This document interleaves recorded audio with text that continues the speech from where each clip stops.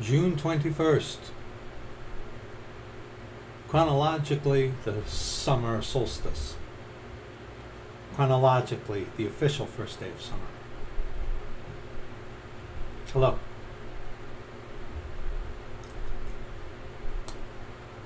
A wasted life. A wasted life.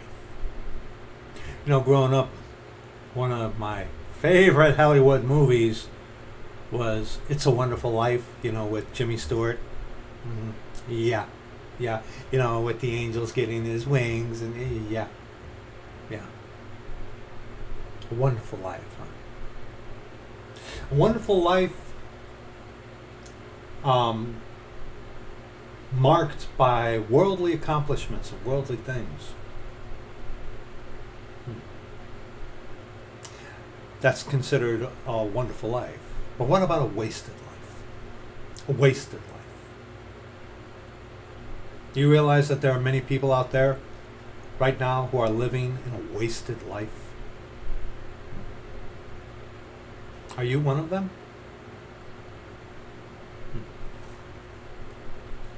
Please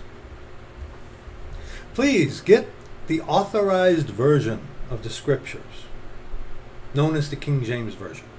Please. Follow me along at the scriptures that we will be looking at today. Follow me along, word for word, verse by verse. Check me out. Keep me accountable. Follow along. Make sure I'm not skipping a groove. Make sure I'm telling you the truth. Check me out. Start. Just one verse to start. Proverbs 21. Today is the 21st. Proverbs 21, verse 2. Every way of a man is right in his own eyes, but the Lord pondereth the hearts.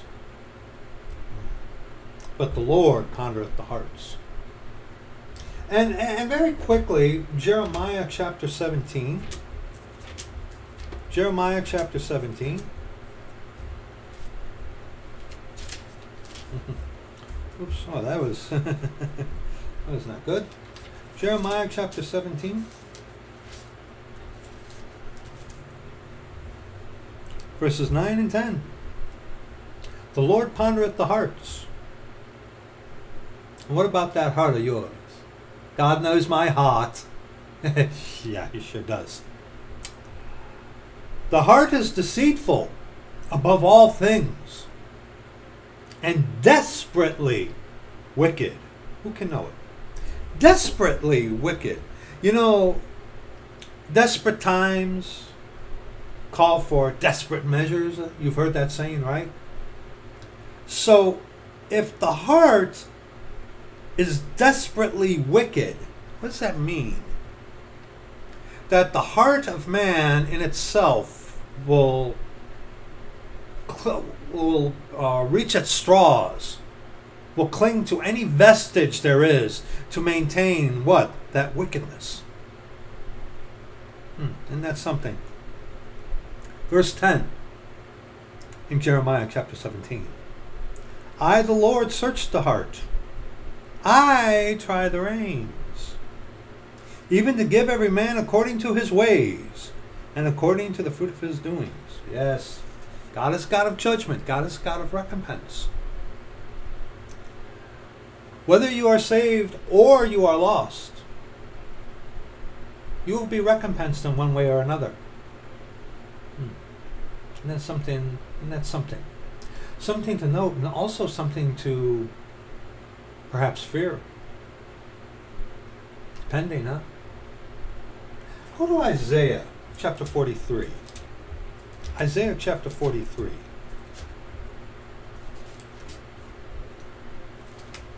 Isaiah chapter 43. We want verses 21 onto the close of the chapter. Isaiah chapter 43, verses 21 on to verse 28, the close of the chapter. You might have heard or asked, why did God create me? Why is anybody here? Why did God create anything? Right? Why? Why did God create us? Why did God create me? Why did God let anything happen? Why? Revelation chapter 4, verse 11. One verse. Thou art worthy, O Lord, to receive glory and honor and power, for thou hast created all things, and for thy pleasure they are and were created. Why are you here? Because God wants you here. You're not an oopsie. Even though with some of you, one of your parents might have wanted to abort you, but there's no accidents in God's timing. You're here because God wanted you here. And we're going to look at Isaiah chapter 43. We've got quite a bit of scripture we're going to go through today. A little expository, blended with just you and I talking with one another. But we're going to look at Isaiah chapter 43, verses 21 on to verse 28 for our instruction in righteousness. Instruction, teaching how to live according to his righteousness today in this dispensation. Doctrine is what makes a man. Woman is included in man, mankind, woman of man, okay? Doctrine is what is pertinent onto that dispensation, that whatever we are in, like today, this dispensation, the time of the Gentiles. Doctrine is things that are pertaining onto your salvation, making you right with God. That is what doctrine is, okay, more or less. All right? Instruction in righteousness is learning from things in Scripture of other dispensations that may help us to live according to his righteousness today. You understand that? Okay? Because I know a lot of people, even people who have been doing this for years and years and years and years and years, except when it suits their own agenda, seem to have, there's like a cloud, but what's the difference between doctrine and instruction in righteousness? We're going to be looking at this for instruction in righteousness. Let's read Isaiah chapter 43, verses 21 on to the close of the chapter. Follow me along. Don't just sit there. What are you looking at? Don't look at me. Look in the scriptures. Listen if you can't. Don't let me skip a groove. This people have I formed for myself. They shall shew forth my praise. Now he was talking about a redeemed Israel. A redeemed Israel during the kingdom of heaven. Okay? A redeemed Israel. Context, okay? You can read that from verses 14 on to verse 21. Okay? But God, why are we here? Because God wanted us here. Okay? And this, in context, is talking about a redeemed Israel. Let's keep reading.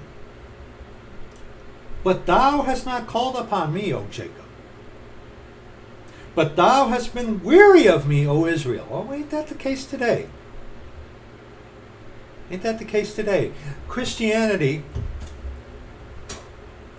has become pliable. Like you can mold it together as if it were silly putty. Isn't that something? Thou hast not brought me the small cattle of thy burnt offerings, neither hast thou honored me with thy sacrifices. I have not caused thee to serve with an offering, or wearied thee with incense. Now see, offerings, different dispensation under the law. Offerings of a physical nature like this were required, okay, to offer, to offer thank offering and stuff like that, okay.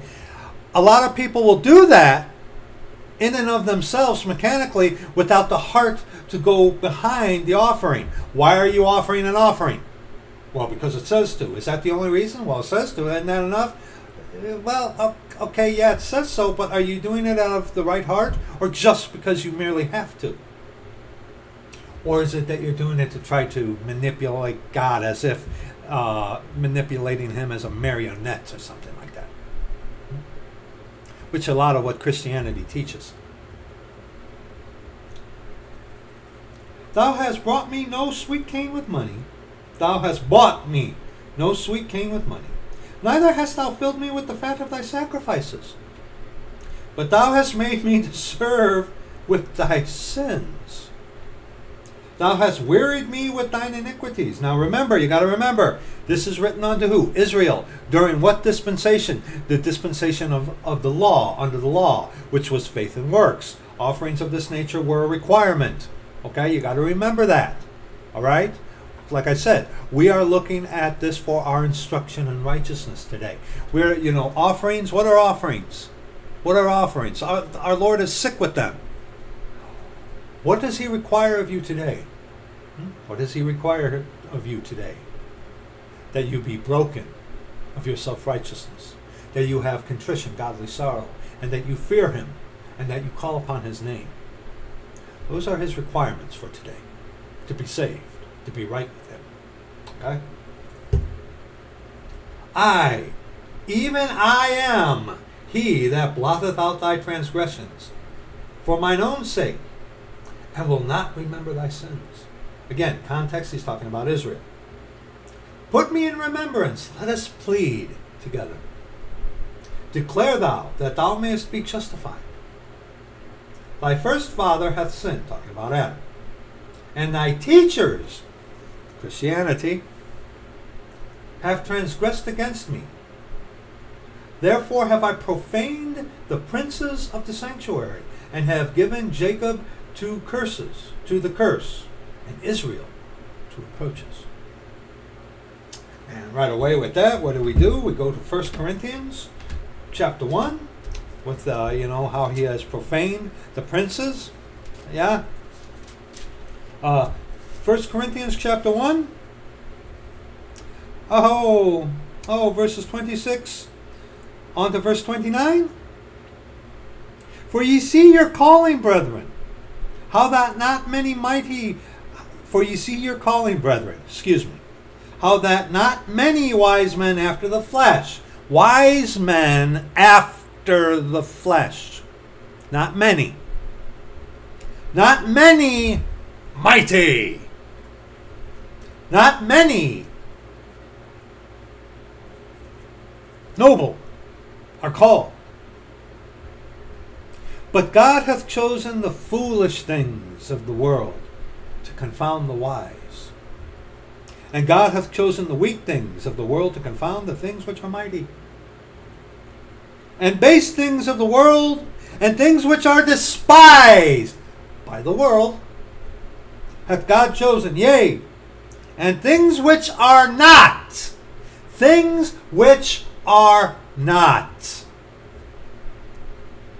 to bring to naught things that are not. Why? That no flesh should glory in his presence. Things that are not. You've heard someone say, you got to get out and live more. Okay. What do you equate as living?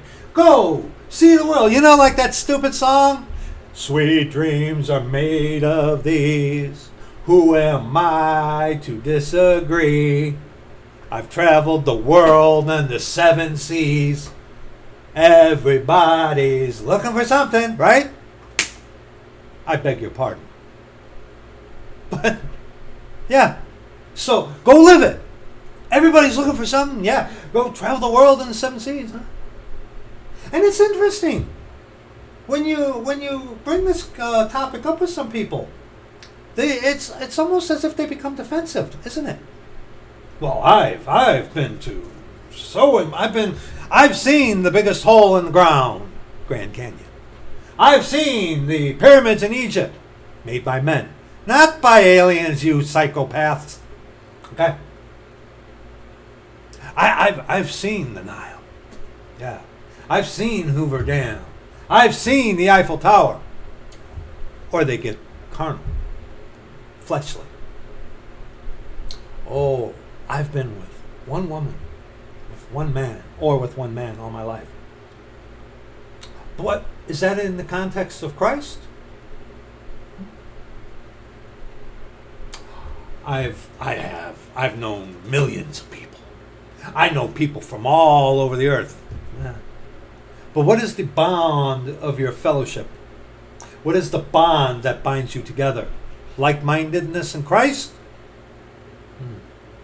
Or just flesh? What about this? I'm a Christian. And I go on missionary trips to Abu Dhabi. I give to the poor. I do all my works. All these good things. I go to church every Sunday. I read my Bible every day. Every day. Yeah. But are you truly serving the true Lord Jesus Christ?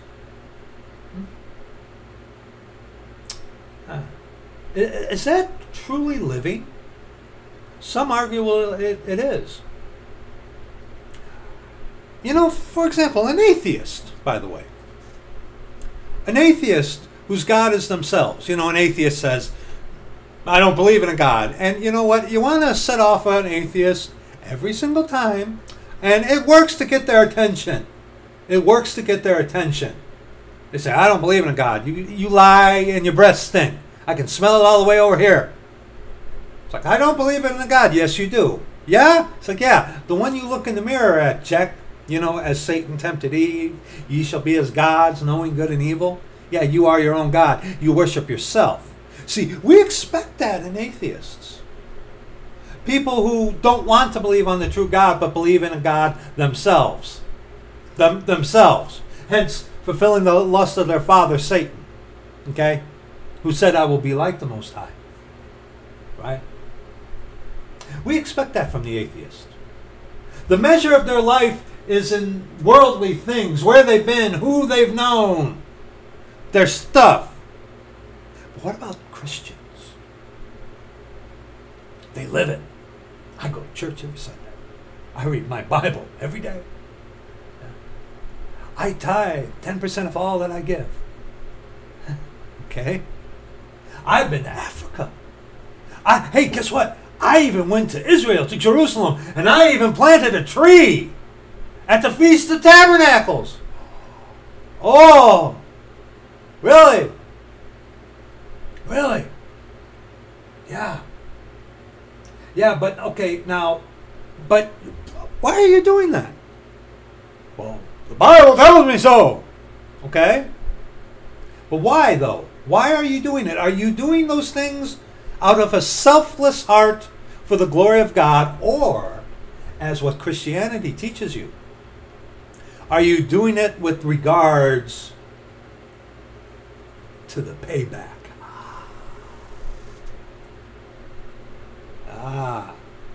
Why is that? Why is that? You Christians out there, you're taught in your stupid church buildings. Tithe, right? Well, tithing is not a requirement today. Why? Because we don't have a temple. Your body is the temple of the Holy Ghost if you are truly saved, born again, converted. Old video done on tithing, you can be in the description box if I remember. Okay? See, Christianity teaches you not the faith that was once delivered unto the saints, but Christianity teaches you to do good works, as we are called to do today. But you do those good works with the intention of the payback. Taking that, what it says in Malachi, put meat into my storehouse and see that I won't pour you out a blessing, that there won't be room enough for you to receive it. That's why a lot of you are still deceived into tithing at the church buildings. Giving with the hope, well, I guess I got to. And hey, says here, if I give, God's going to give me back 10,000 fold, right? Your heart's not right. You're doing those things with still you at the center. Aren't you? See, atheists, at least we know. At least we know. There's no cover for an atheist, is there? You're an atheist watching this? Is there? You could, hey, at least the atheist is like, I don't believe in your God. Well, you believe in a God yourself. but yet you don't believe, okay? There's no cover. Their life is all around them. It revolves around them. But these Christians, they hide it. So, well, I'm doing it for ad majorem decorium, right? For the greater glory of God. Jesuit motto. Yeah. Yeah. And just like the Catholic, just like the Jesuit, you do all these things as a meritorious act that you may be glorified. Because you talk to a Christian about this. Not one who is of the Church of God, who is of the Church of the living God, which we were called ourselves, the Church of God. Okay? We who are saved, we never called ourselves Christians. Video in the description box on that, if you have any questions. Okay? But yeah, you discuss this stuff with a Christian. Christian. The worldly term for those who serve a God. Yeah. All their religious stuff and all their good works are done with them at the focal point. Isn't that something? And I'm going to submit to you. Yeah, living a life as an atheist is a wasted life. You're going to find out at the great white throne of judgment, boy. What are you going to do? What are you going to do, huh? You're going to go before the Lord. I owned a business. I saw the wild, right? I had millions of friends. Yeah. What's that going to profit you at the great white throne of judgment, huh? They ain't going to profit you nothing. Or the Christian. Going to stand before the great white throne of judgment. I piped to you. I did all these great things. I went to Abu Dhabi. I planted a tree in Israel. Yeah, and the Jews over there, I'm sure, at that time when, the plant a tree thing on the Feast of Tabernacles, yeah. It's like, oh, yeah. Oh, bravo, you dumb little goyim. Yeah, bravo. Oh, you're so sweet. And most Hebrew people that I've spoke with, they find that grotesque. It's like, you plastic, facade-ridden individual. Yeah. See, Christian, who are serving themselves under the guise of what has become Christianity, serving the little g god of this world, whom they actually serve. That, dear friend, that is the greatest waste of life of all. Thinking you're saved and you're not. Think you're serving the true living God of the authorized version of the Scriptures, and you're not. That, dear friend. That. That is the greater of the two evils. Go to Jeremiah chapter 44. Jeremiah chapter 44. We want verses 1 on to verse 10. Again, this is for our instruction in righteousness. This is after the Lord had warned the children of Israel.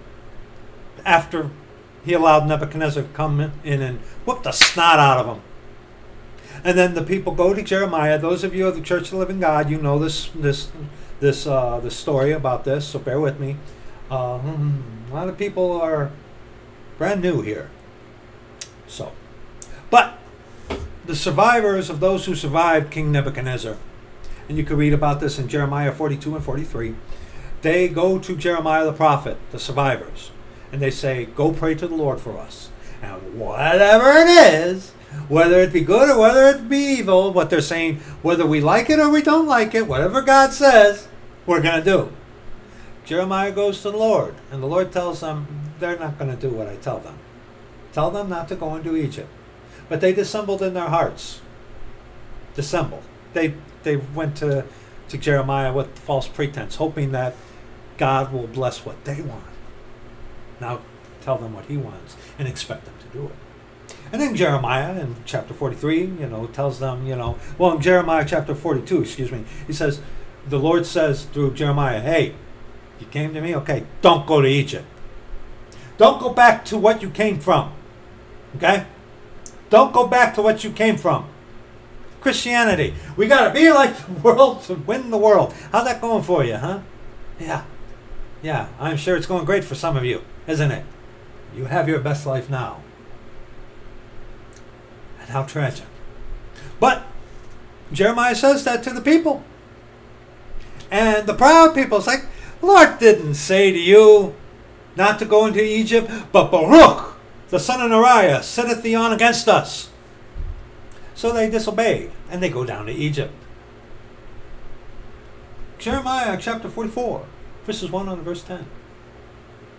The word that came to Jeremiah concerning all the Jews which dwelt in the land of Egypt, which dwelt at Migdol, and at Taphanes, and at Noth, and in the country of Pathros, saying, Thus saith the Lord of hosts, the God of Israel, Ye have seen all the evil that I have brought upon Jerusalem, and upon all the cities of Judah. And behold, this day they are a desolation, and no man dwelleth therein. When things start going crazy out there, haywire, our economy collapses, you lose everything. Okay? You see the devastation, the justice, the recompense of our Lord unto a wicked nation such as America. Okay? Why is this? Verse 3. Because of their wickedness, which they have committed to provoke me to anger. America. Abortion. Same-sex marriage. Calling evil good and good evil. Pornography. Pedophilia. Yeah. Jesuit schools. Jesuit medicine. Yeah. Because of their wickedness, which they have committed to provoke me to anger, in that they went to burn incense and to serve other gods. Whether it's the one you're looking at in the mirror, or the little g god of this world, Satan. Either or, you're serving Satan. Yeah. Whom they knew not, neither they, ye, nor your fathers. Howbeit I sent unto you all my servants the prophets, rising early and sending them, saying, Oh, do not this abominable thing that I hate. But they hearkened not, nor incline their ear to turn from their wickedness, to burn no incense unto other gods. Wherefore my fury and mine anger was poured forth, and was kindled in the cities of Judah, and in the streets of Jerusalem, and they are wasted and desolate as at this day. Therefore now, thus saith the Lord, the God of hosts, the God of Israel, Wherefore commit ye this great evil against your souls, to cut off from you man and woman, child and suckling out of Judah, and to leave you none to remain? These people who are wasting their life as atheists or as Christians, serving the devil, thinking that they're actually serving the true God. You're bringing upon yourself your own destruction. In that ye provoke me unto wrath with the works of your hands, burning incense unto other gods in the land of Egypt, whither ye be gone to dwell, that ye might cut yourselves off, and that ye might be a curse and a reproach among all the nations of the earth. Have ye forgotten the wickedness of your fathers, and the wickedness of the kings of Judah, and the wickedness of their wives, and your own wickedness, and the wickedness of your wives, which they have committed in the land of Judah and in the streets of Jerusalem? They are not humbled, even unto this day. Neither have they feared, nor walked in my law, nor in my statutes, that I set before you and before your fathers. And it's any wonder why what's going to be coming upon America is coming? Go to Psalm 52. Psalm 52. Psalm 52. Yeah, going to need it's probably Going to need a ribbon marker for this. Going to need a ribbon marker for a few places today. Psalm 52. Psalm 52. Beg your pardon, brother, people. Okay. Psalm 52. Verse 1. Why boastest thou thyself in mischief, O mighty man? The goodness of God endureth continually. The goodness of God endureth continually. Romans chapter 2. Romans chapter 2. We want verses 1 on to verse 4. The goodness of God endureth continually. Romans chapter 2, verses 1 on to verse 4. Therefore, thou art inexcusable, O man. Whosoever thou art that judgest, for wherein thou judgest another, thou condemnest thyself. For thou that judgest doest the same things. See, a lot of people, especially with that Mark the Messenger of Satan video, a lot of people are saying, don't judge, judge not. I'm not judging hypocritically, Mr. Mark the Mess. Okay? This is talking about hypocritical judgment. Okay? Okay? If I were an alcoholic and I went to you preaching, don't drink alcohol, that's the type of judgment that is condemned. We as the Church of God, the Church of the Living God, we are to judge. We are to judge righteously according to Scripture. Okay? But let's continue. See, lost people, Christians, they don't judge anything, the Christians. Yeah.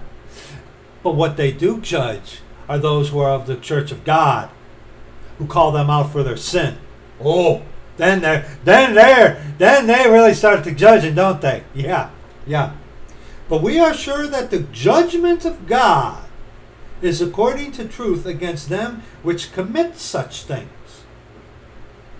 And thinkest thou this, O man, that judgest them which do such things, and doest the same, the pot calling the kettle black, basically, okay, that thou shalt escape the judgment of God?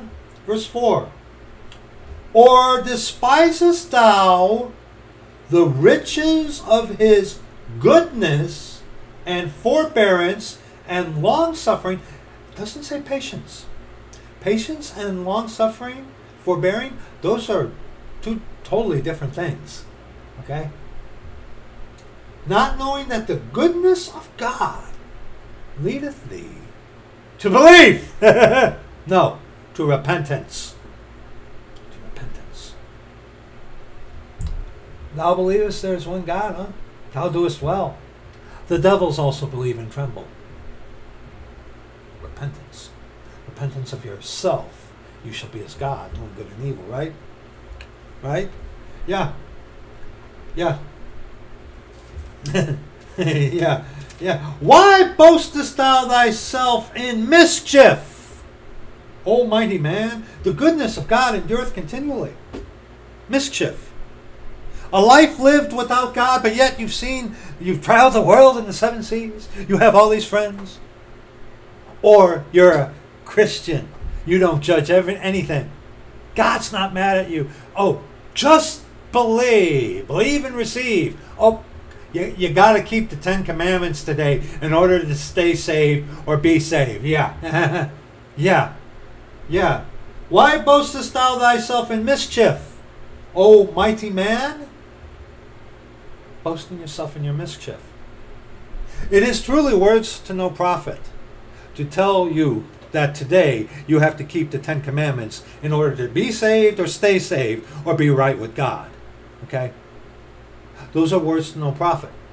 Okay? Not pertinent for this dispensation. Or just believe and receive. Repentance. Oh, that's going from unbelief to belief. Prayer is a work. Calling on the name of the Lord, that's a work. Yeah. Why boastest thou thyself in mischief, O mighty man? The goodness of God endureth continually. Oh, here's another one. God knows my heart. I called upon the name of the Lord. Okay, but you're not a new creature. See, doing the external without a rebirth, without a new man, without a new creature, brought about by, see, you got to be broken in order that you can be fixed and made new. Okay? Christians, they boast themselves in mischief. God loves everybody. Just believe and receive. Or just call upon the name of the Lord. Apart from brokenness, contrition, and fear. Because they conveniently like to jump over the... We don't want to offend people. We don't want to scare people. It's the love of God, which is Christ and Him crucified. But no, it's the love of God that doesn't judge, that's not angry. He's up there in heaven. Mischief. You see, atheists, expect that from you. Hey, at least the atheists are up front. I've talked with atheists before. They've contacted me. Okay? Yeah. It's like, you know, Brad, I'm not buying what buying what you're saying. I respect what you're saying, because it's like, you actually do believe what you're speaking. But yeah, I do.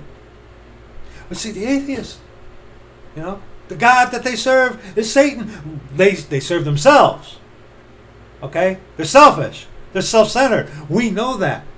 Okay? We know that. Doesn't make it okay. That's still a wasted life, and you're going to find that out at the great white throne of judgment. But see, the Christian who is serving God only for themselves. Ad majorem de gloriam. The great glory of God, that you may sit as king.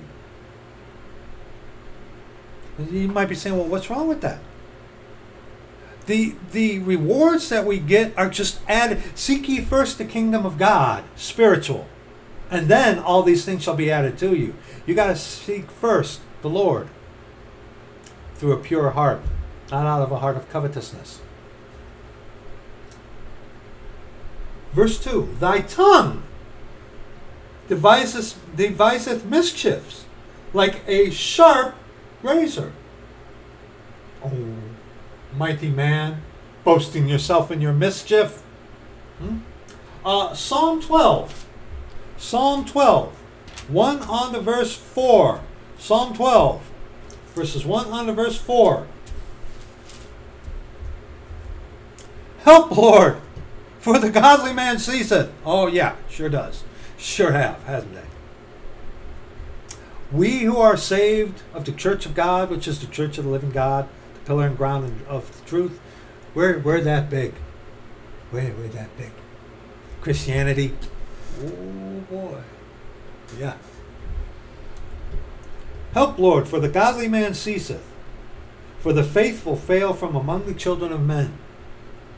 They speak vanity, everyone with his neighbor, with flattering lips, and with a double heart do they speak. A double heart. Want to play both sides. Want your cake and eat it too. Okay? You're going to like the tie-in here a little later, but let's keep reading. The Lord shall cut off all flattering lips, and the tongue that speaketh proud things, who have said, with our tongue we will prevail. Our lips are our own. Who is Lord over us? Our lips are our own. I'm saved because I just believe. I'm saved because I say I'm saved. Yeah. Flattering lips. God loves you. God's not judging you. God's not mad at you. Flattering lips. Oh, you're a Hamite? Oh, you're a true Hebrew Israelite. Saw a video of this Paltroon the other day, who was a Hamite, just went through all this rhetoric about how the name of God is not this, it's not this, it's not Jesus, it's not Elohim, it's not Jehovah, but it's Yahweh, some kind of crazy thing. It's like, dude, you're mad. You're mad, okay? You're mad. But who have said with our tongue, we will prevail? Our lips are our own. Who is Lord over us? You're saved because you say you are, not because you actually are, huh? Interesting, isn't that? Yeah. And they speak vanity, everyone with his neighbor. With flattering lips and with a double heart do they speak. Yeah, God loves you.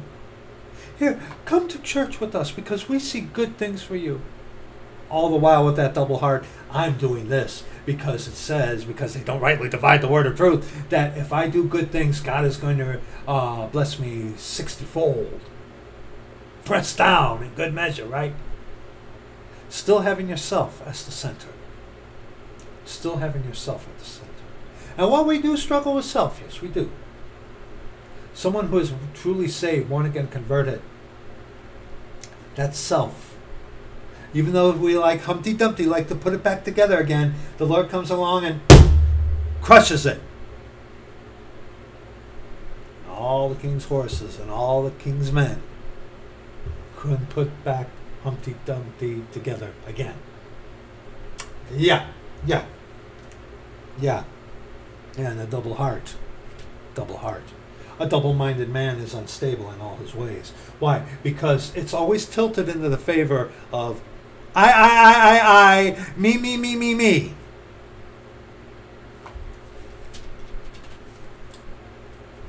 Verse 3 in Psalm 52. Thou lovest evil more than good, and lying rather than to speak righteousness. Selah. Isaiah chapter 58. What was that? Isaiah chapter 58. Isaiah chapter 58. We want verses 1 on to verse 5. Isaiah chapter 58, verses 1 on to verse 5. Yeah, verse 3 again. Oh, verses 3 on to verse 4, excuse me. Thou lovest evil more than good, and lying rather than to speak righteousness. Selah. Verse 4 in Psalm 52. Thou lovest all devouring words, O thou deceitful tongue. Isaiah chapter 58, verses 1 and verse 5. Cry aloud, spare not. Lift up thy voice like a trumpet, and shew my people their transgression, and the house of Jacob their sins. Yet they seek me daily, and delight to know my ways. As a nation that did righteousness, and forsook not the ordinance of their God.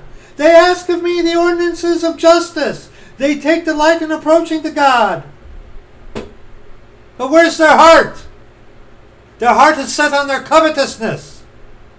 Atheists, those who reject Christ, we know that of them. But these Christians, especially these Christians of today. Verse 3. Verse 3.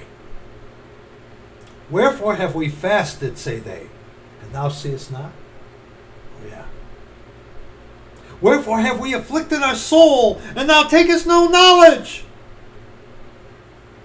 Why? Behold, in the day of your fast ye find pleasure, and exact all your labors. I know of a man, millionaire, I'm a millionaire, and he's the first one to tell you that. No pride there, but they give charitably so that they can write it off on their taxes. You know, get it back.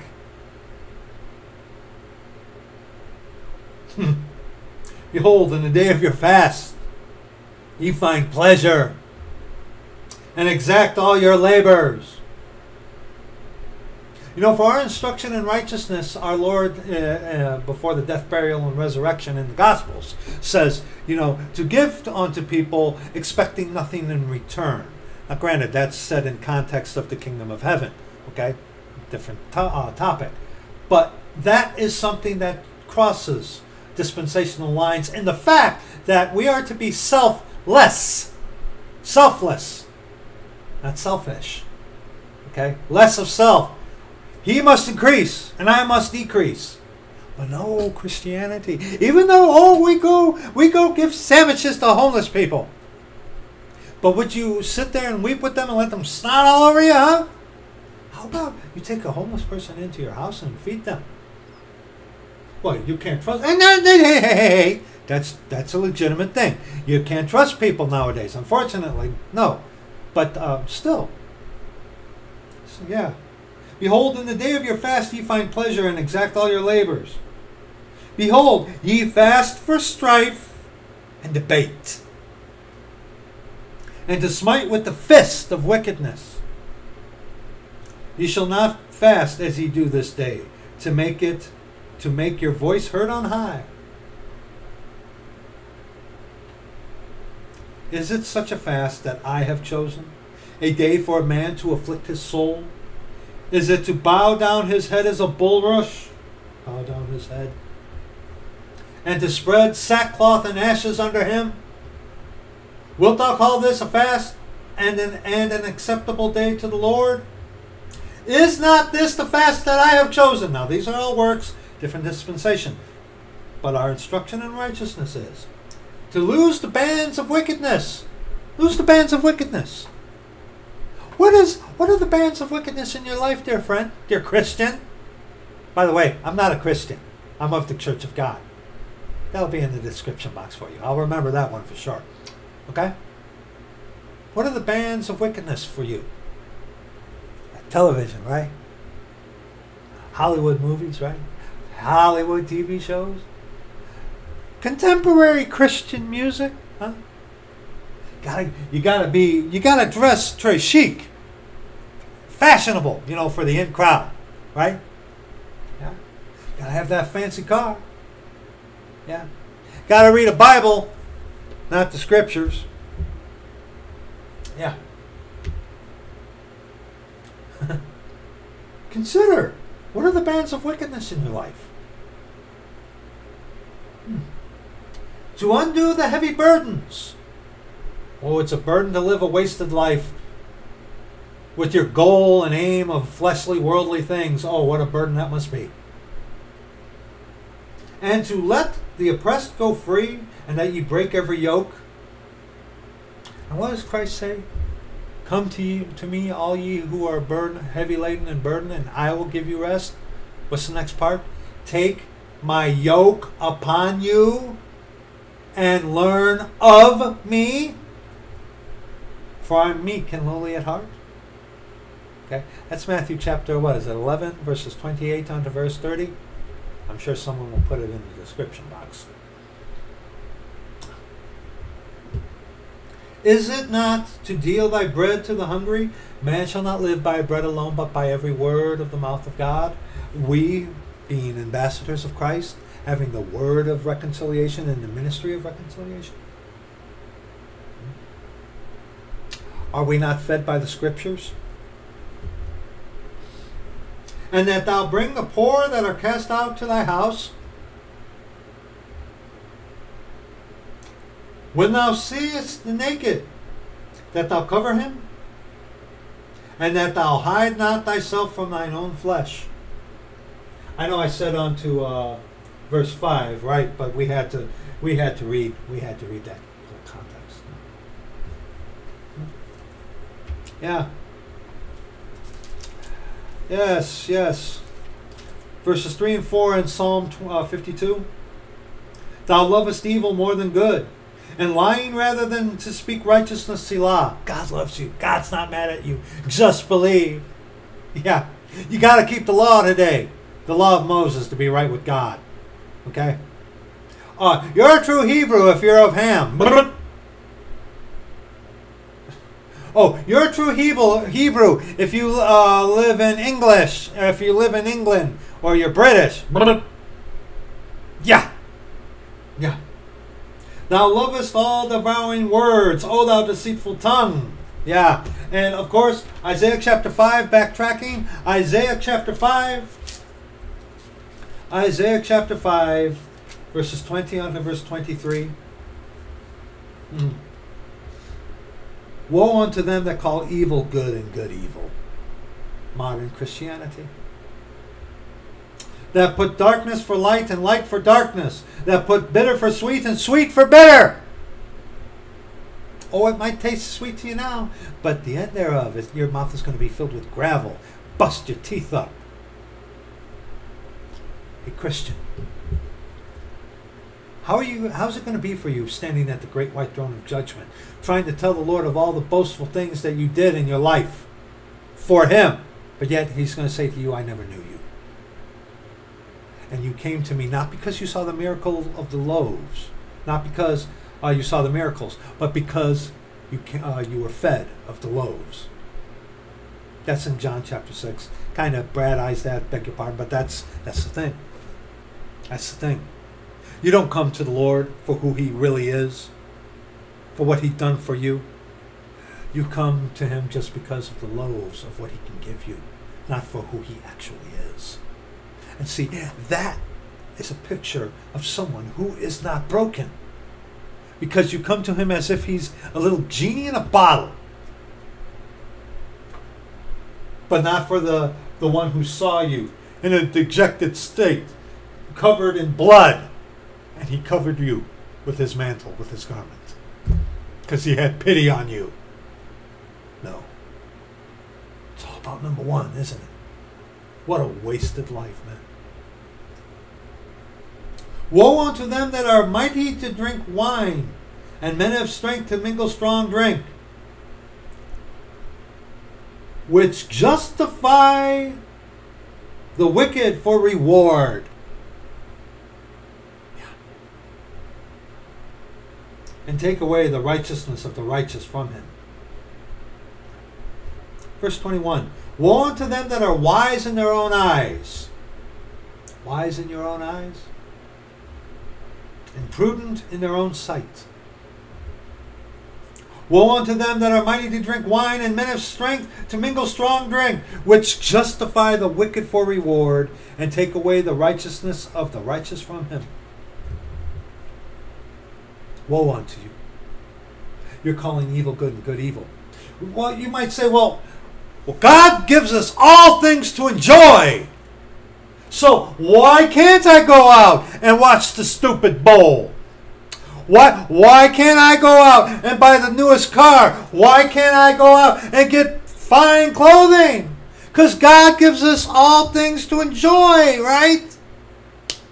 Okay. What about that? Huh? What about that? 1 Timothy chapter 6. 1 Timothy chapter 6. Yeah. Yeah, God gives us all things to enjoy. So, okay. 1 Timothy chapter 6, verse 17, on to verse 21. Close of the chapter. Charge them that are rich in this world. Okay, rich in this world, huh?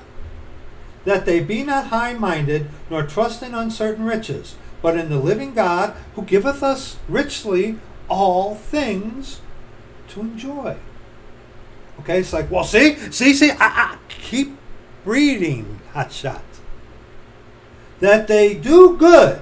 What is good? What is good? There's none good but one. That is who? That is God. Okay? And how do you find out to do that which is good? The authorized version of the scriptures, not a Bible. Okay? There's a difference. There's a big difference. Okay? That they do good. That they be rich in good works. Ready to distribute. Willing to communicate. Willing to communicate. Communicate what? Oh, rub in some poor man's face about how the God of this world has blessed you with millions of dollars? No. Willing to communicate how God had mercy upon a sinner who is chief, such as you, such as me. Good works. Good works. Preaching the gospel. Laying up in store for themselves a good foundation against the time to come, that they may lay hold on eternal life. A good foundation. And there's only one foundation. That's Jesus Christ. O Timothy, keep that which is committed to thy trust, avoiding profane and vain babblings, words to no profit. You got to keep the law today to be saved. God loves you. God loves everybody. Everybody's going to be saved. And oppositions of science, falsely so called, which some professing have erred concerning the faith. Grace be with thee. Amen. We are told in the scriptures, Romans chapter 12, okay? Romans chapter 12, I beseech, verses 1 and 2, I beseech you therefore, brethren, by the mercies of God, that you present your bodies a living sacrifice, holy, acceptable unto God, which is your reasonable service. And be not conformed to this world, but be ye transformed by the renewing of your mind, that ye may prove what is that good and acceptable and perfect will of God. So he giveth us all richly all things to enjoy, huh? So hey, it's okay to watch TV, to watch sports, to do this, that, and the other thing that the world does, right? But yet we're not supposed to be transformed. We're not supposed to be conformed to the world, but be transformed by the renewing of our mind. And see, it's within this stupid little argument where people will find justification to do things God hates. And all saying, well, we have liberty to do so. Yeah, genius, you have liberty to do so. Because God is not holding a gun at your head. Neither is Satan. But you always have to remember this. You always have to remember this. While you seek to justify yourselves with you being the center point, not Christ. You are the center point, not Christ. You have to remember this. In 1 Corinthians chapter 6, verses 12 on to verse 13, all things are lawful unto me, yeah, but all things are not expedient. You have the liberty to go out there and be just like that. Yeah, because God's not forcing you. Yeah, you idiot. Yeah, you got that liberty. Bravo. Bravo. Yea, hath God said? Yeah, you do. All the while, you're shaming the Lord Jesus Christ, boy. Up the dosage there, man. Yeah. All things are lawful for me, but I will not be brought under the power of any. Oh, boy. Oh, but let's read verse 13. Meats for the belly, and the belly for meats. But God shall destroy both it and them. Now the body is not for fornication, but for the Lord, and the Lord for the body. So see, and then these Judaizers, well, you're not supposed to eat pork. What is it with you and pork? Bacon is good. What is it with you? See, trying to keep you kosher under the law. You don't have to do that today. It's not a requirement for salvation. Okay? Meats for the belly, and the belly for meats. But God shall destroy both it and them. Now the body is not for fornication, but for the Lord, and the Lord for the body. Fornication. Relations outside of marriage. Fornication is not always just the physical fornication, but spiritual fornication as well. Yeah. Now the body is not for fornication. Now it's talking about the physical. Yes? But for the Lord, and the Lord for the body. Okay? Yes. Talking about the physical there. But if you, someone wanting to justify their sin will say, well, fornication is only a type of fornication that involves physical. Yea, hath God said? Yeah. All things are lawful for you, but not all things are expedient. And let's not forget in 1 Corinthians chapter 10, verses 21 on to verse 24. All things are lawful for you. You can go ahead and worship the God of Catholicism for one day and fight for men's God-given rights to do so. Yeah. Yeah, you have the liberty to do that there, genius. But shame on you. Woe be to you. Why? You cannot drink the cup of the Lord and the cup of devils. You cannot be partakers of the Lord's table and the table of devils. Do we provoke the Lord to jealousy? Are we stronger than He? All things are lawful for me, but all things are not expedient. All things are lawful for me, but all things edify not. Let no man seek his own, but every man another's wealth, not his own. He must increase, but I must decrease. You Christians out there, majority of you, I'd say about 98% of you,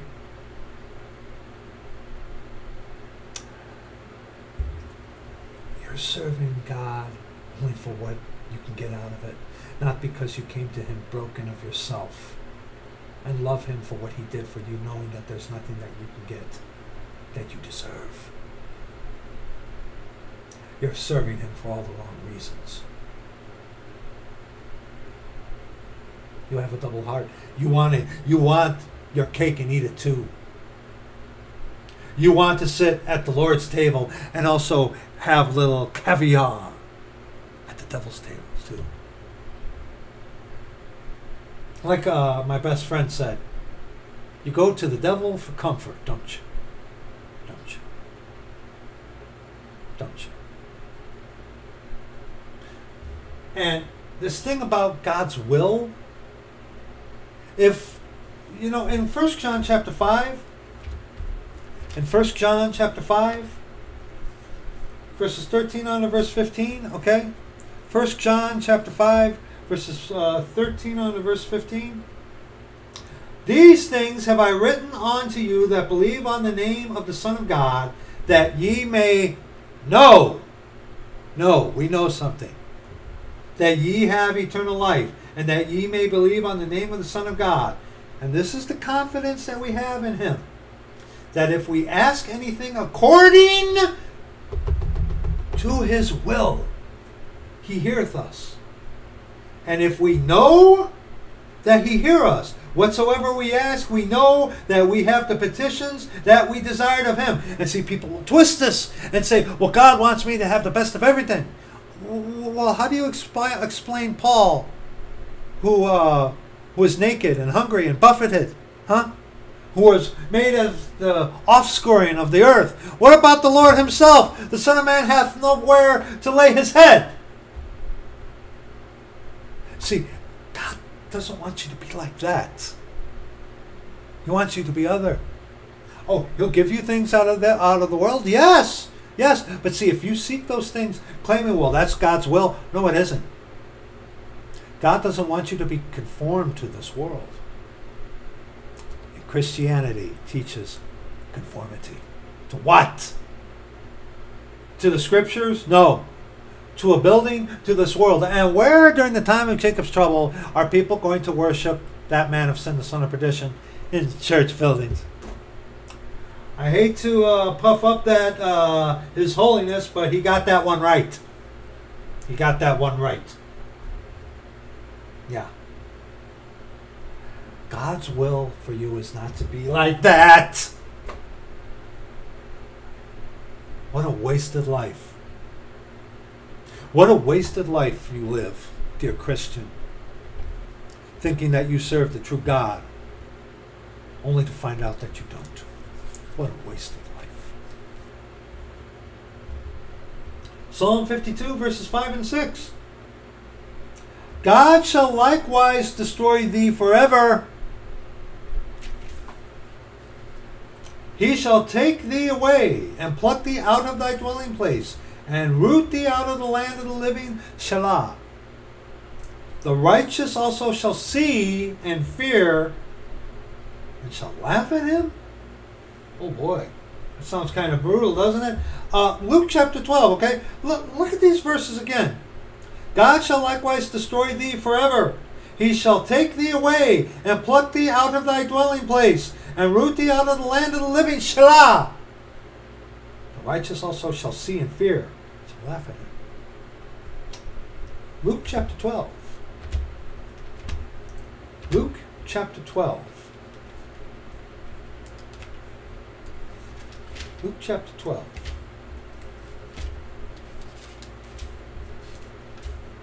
Verses 13 on to verse 21. Luke chapter 12, verses 13 on to verse 21. And one of the company said unto him, Master, speak to my brother that he divide the inheritance with me. And he said unto him, Man, who made me a judge or a divider over you? Why did he say that? Even though that's exactly what he is. Because this person came to Jesus with only the intent of physical things, of worldly gain. Well, how does our Lord respond? And he said unto them, Take heed and beware of covetousness. For man's life consisteth not in the abundance of the things which he possesseth. Go out and live it. I've seen the world. I've traveled the 7 seas. I have millions of friends. Look at my lifestyle. Look at what I have possessed. Christianity. Christianity. Look at me. Look at me. Look at me. Look at how I'm dressed. I've dressed in the finest things because God wants me to be like that. Yeah. Oh, I went to Jerusalem and planted a tree. Yeah. I did all this stuff. I give 10% of all I make. And then some. I even, by taking a selfie, giving a homeless person a sandwich. It's the same thing. Done with you at the center. Covetous. And he spake a parable unto them, saying, The ground of a certain rich man brought forth plentiful. And he thought within himself, saying, What shall I do? Because I have no room where to bestow my fruits. Oh, I am so blessed. Let me tell you how blessed I am. And what do? The Christians, they boast about their stuff. They're not glorying in their infirmities. About how they can't pay the bills this month unless the Lord had mercy. Yeah, they twist it, they flip it. They center on the blessing rather than the blessor. I've said this to you before. Church of the Living God, we've talked about this before. But you got to remember, the attention span of the common viewer is that of a gnat. And having over 500 videos, that's pretty daunting. Yeah, so let's continue. Verse 18, and he said, This will I do. I will pull down my barns and build greater. And there will I bestow all my fruits and my goods. And I will say to my soul, Soul,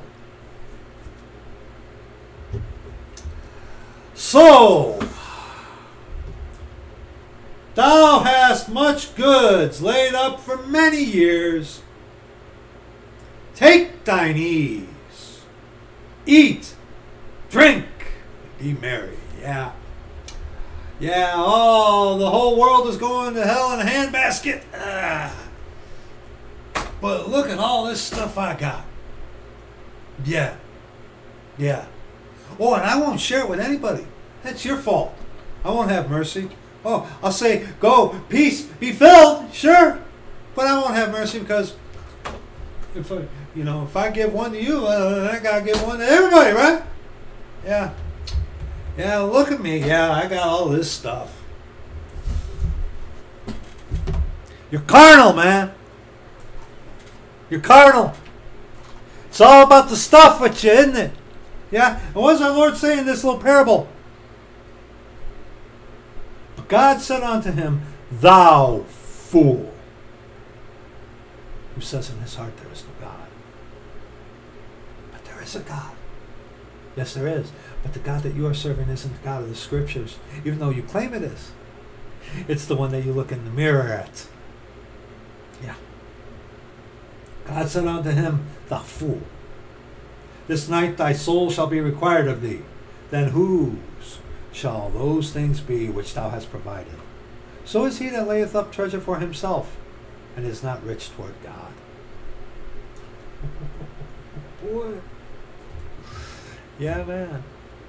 And you look at these Christians. The black Hebrew Israelites are a really good example of this pride, of this self-boasting. Okay, and they're not. And look, you're a Hamite and you're of the Church of the Living God. Yes, praise the Lord. Praise the Lord. You're a Hamite. You cannot be a Hebrew. You're not a Hebrew. Okay, get over yourself. You're deceiving yourself. But hey, it's like, hey, look at me. I'm an actual Hebrew. You're boasting yourself. You're boasting yourself and trying to claim things that are not yours to claim. My riches, that I'm a Hebrew and you're not.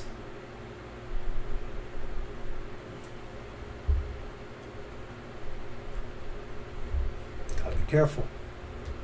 You gotta be very careful. Psalm 52. Let's read verses 6 on to verse 7. Oh, no, we already read verse 6. Verse 7.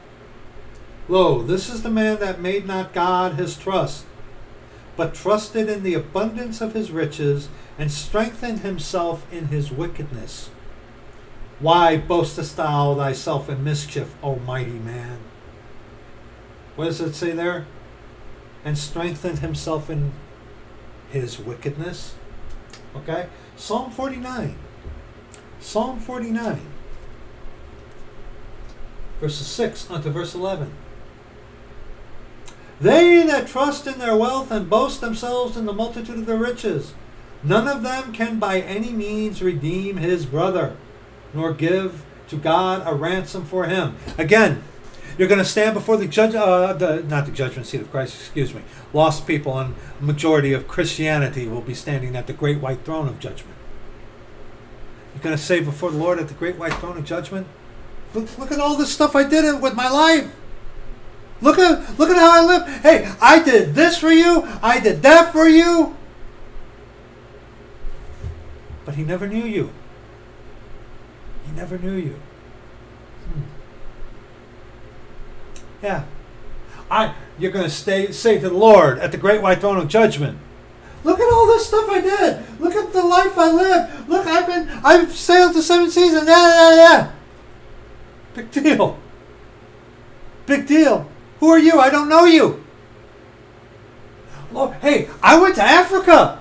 You know, and I built little ziggurat huts. Oh yeah. And I wept when I saw the deplorable things, and I told these poor people, just believe. Just believe. God's not mad at you.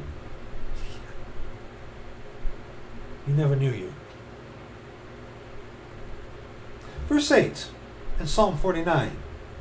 For the redemption of their soul is precious, and it ceaseth forever. Hold your place here and go to 1 Peter chapter 1. 1 Peter chapter 1. 1 Peter chapter 1.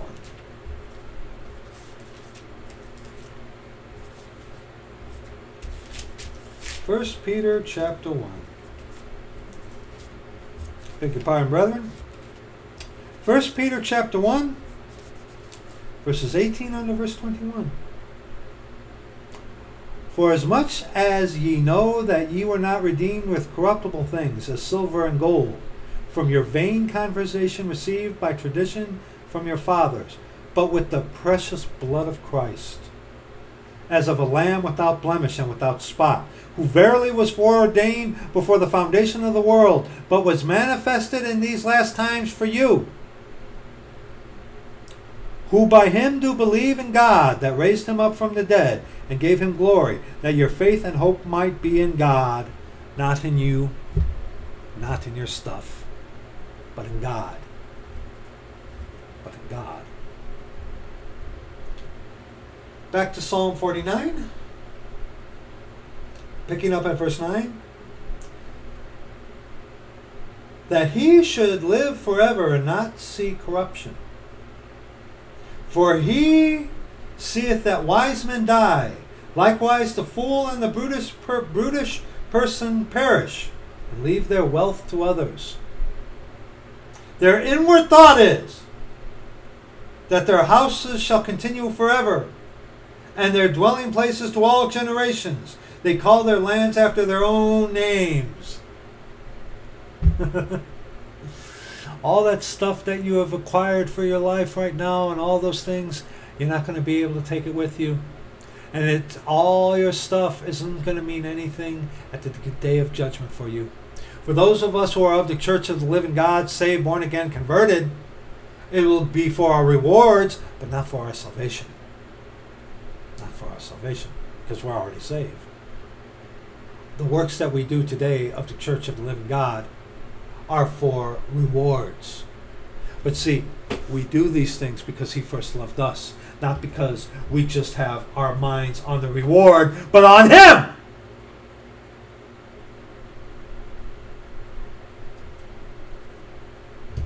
Christianity? Verses 16 on to verse 19 in Psalm 49. You got to remember this, brethren. Be not thou afraid when one is made rich, when the glory of his house increaseth. For when he dieth, he shall carry nothing away. His glory shall not descend after him. Though while he lived, he blessed his soul. Oh, how many Christians do that today? And men will praise thee when thou doest well to thyself. There's so and so. Look at what he's done. Look at what he's become. Look at how great he is. Look at how great he is. He ain't got no problems like you and I. Look at him. Look at him. Compare yourself among yourselves. You know. Yeah. Yeah. Though while he lived, he blessed his soul. And men will praise thee when thou doest well to thyself. He shall go to the generation of his fathers. They shall never see light. They shall never see light. You got to remember, dear friend. You got to remember, dear friend. Job chapter 1. Job chapter 1. Job chapter 1, verses 20 on to verse 22. Then Job arose and rent his mantle and shaved his head and fell down upon the ground and worshipped. Job, who lost everything. Everything. Except his wife. And said, naked came I out of my mother's womb, and naked shall I return thither. The Lord gave, and the Lord hath taken away. Blessed be the name of the Lord. And all this Job sinned not, nor charged God for listening. Job, who lost everything in one fell swoop. 1, 2, 3, 4. Everything.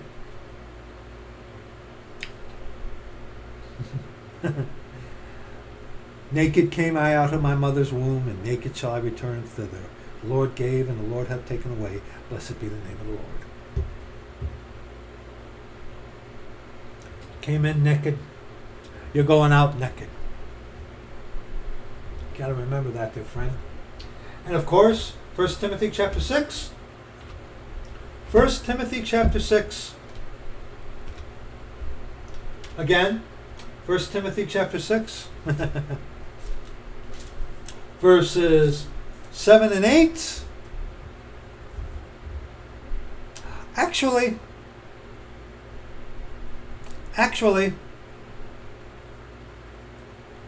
verses 6 on to verse 8. But godliness with contentment is great gain. For we brought nothing into this world, and it is certain we can carry nothing out. And having food and raiment, let us be therewith content.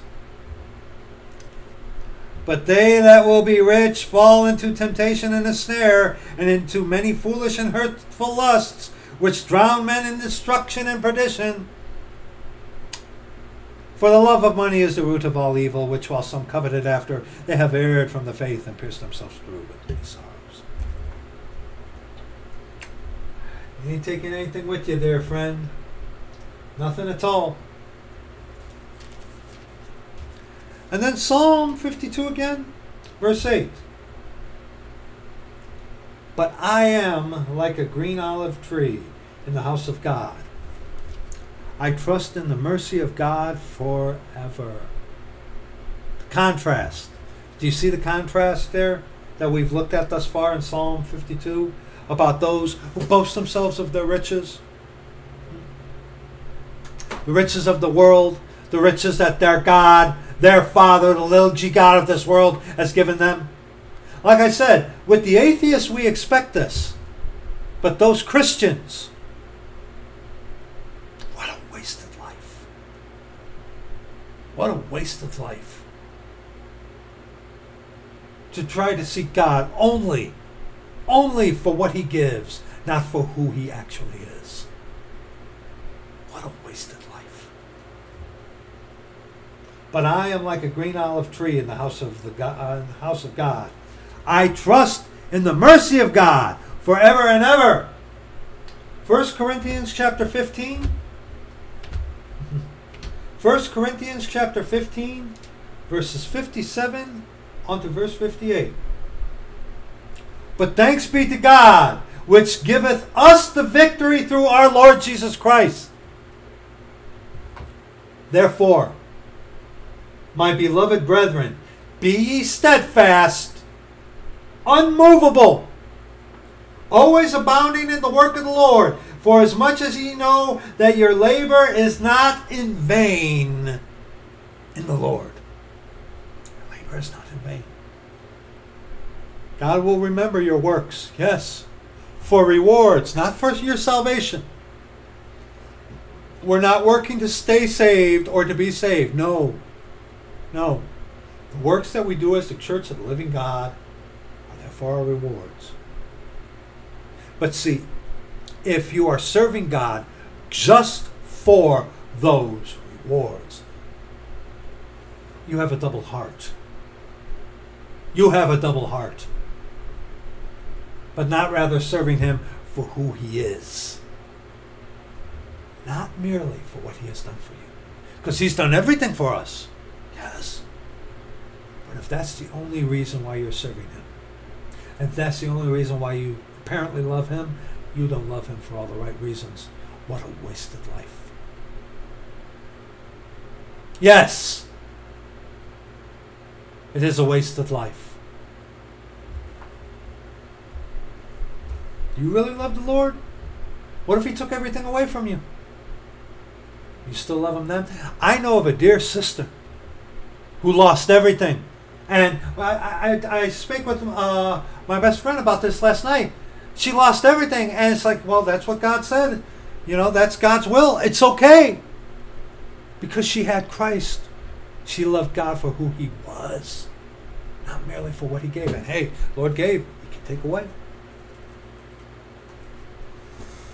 Do you really love him?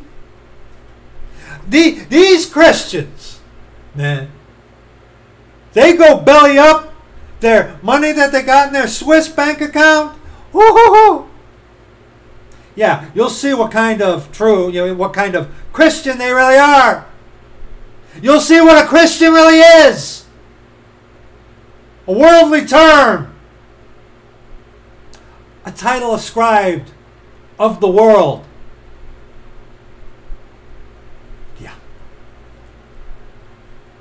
Verse 9 in Psalm 52. I will praise thee forever because thou hast done it. Thou hast done it. And I wait on thy name, for it is good for thy saints. And go back now to 1 Corinthians chapter 15. 1 Corinthians chapter 15. We want verses 12 on to verse 22. 1 Corinthians 15, verses 12 and verse 22. He has done it. Done what? Now, if it be preached that he rose, now if Christ be preached that he rose from the dead, how say some among you that there is no resurrection of the dead? I have been shocked before when speaking unto Christians. Atheists, they serve themselves. Their God is themselves. But these Christians, you would not believe how many of the Christians I have spake with before, when you get round about to it, it comes back to the resurrection of the dead. They believe in Christ as a symbol, as an appellation to ascribe something unto, but that actually he is a real risen Savior. You would not believe. I mean, you would. I don't think you would. If you actually talk to a lot of these Christians out there, how many of them actually stumble at the fact that our God, our Lord Jesus Christ, our Father, was raised from the dead? You wouldn't believe it. But if there be no resurrection of the dead, then is Christ not risen? And if Christ be not risen, then our preaching is vain. Then is our preaching vain, and your faith is also vain. Vain believers. Yea, and we are found false witnesses, and we are found false witnesses of God, because we have testified of God that he raised up Christ, whom he raised not up, if so be that the dead rise not. For if the dead rise not, then is not Christ raised. And if Christ be not raised, your faith is vain. Ye are yet in your sins. The blood of Jesus cleanseth away from all sins. Yes, it does. But that verse right there, and if Christ be not raised, your faith is vain. Ye are yet in your sins. Remember, Christ died, buried, and rose again the third day according to the Scriptures. If there's no resurrection, you're still in your sins.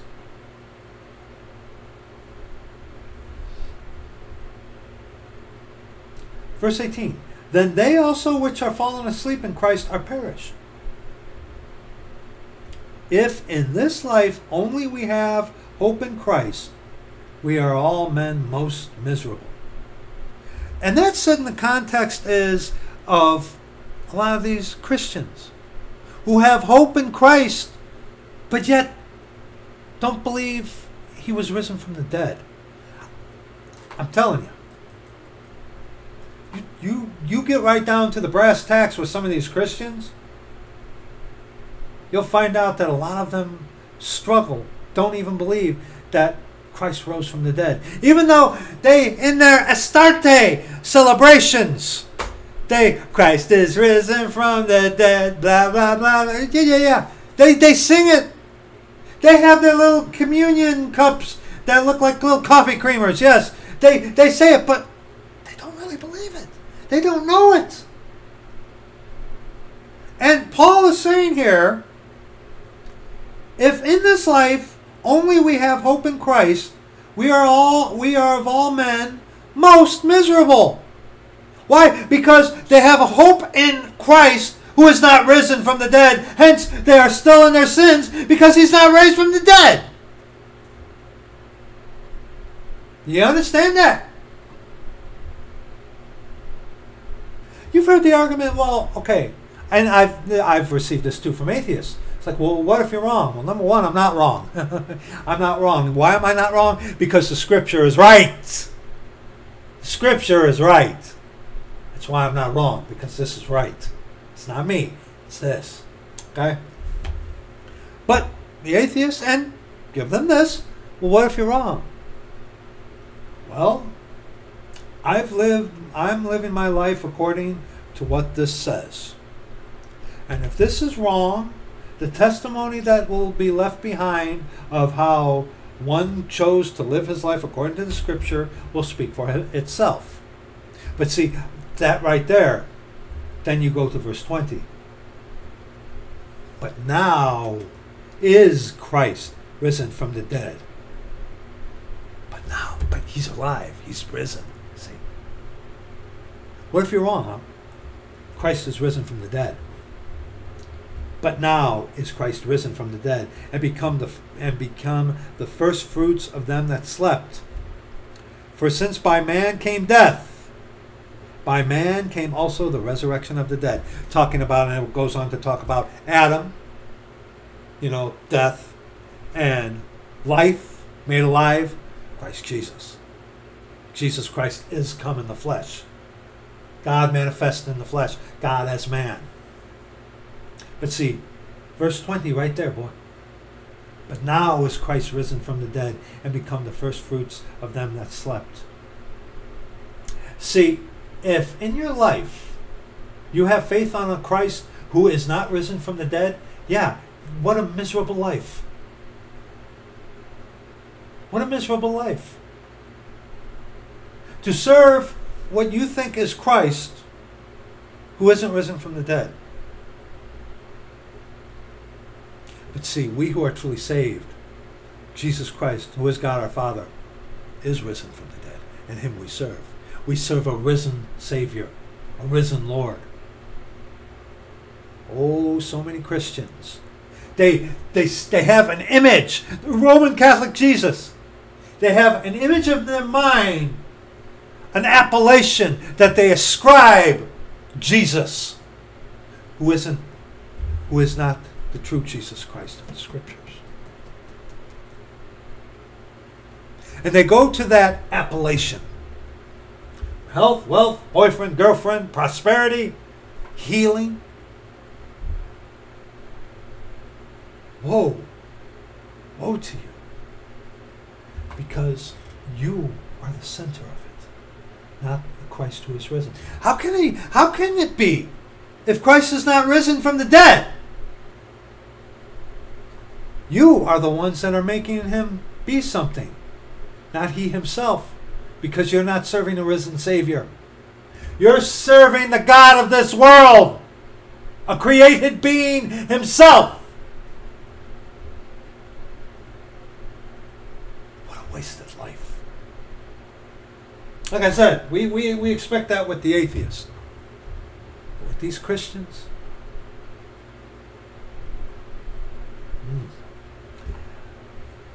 Jeremiah chapter 45. Jeremiah chapter 45. A very special portion of Scripture for me, personally. The Lord spoke to me through the Scriptures with this chapter, Jeremiah 45. And very neat. But I always got to remember this myself personally. Especially when times get rough, might help you too. Jeremiah chapter 45. I hope we can finish this within 3-hour period. I hope so. Let's read.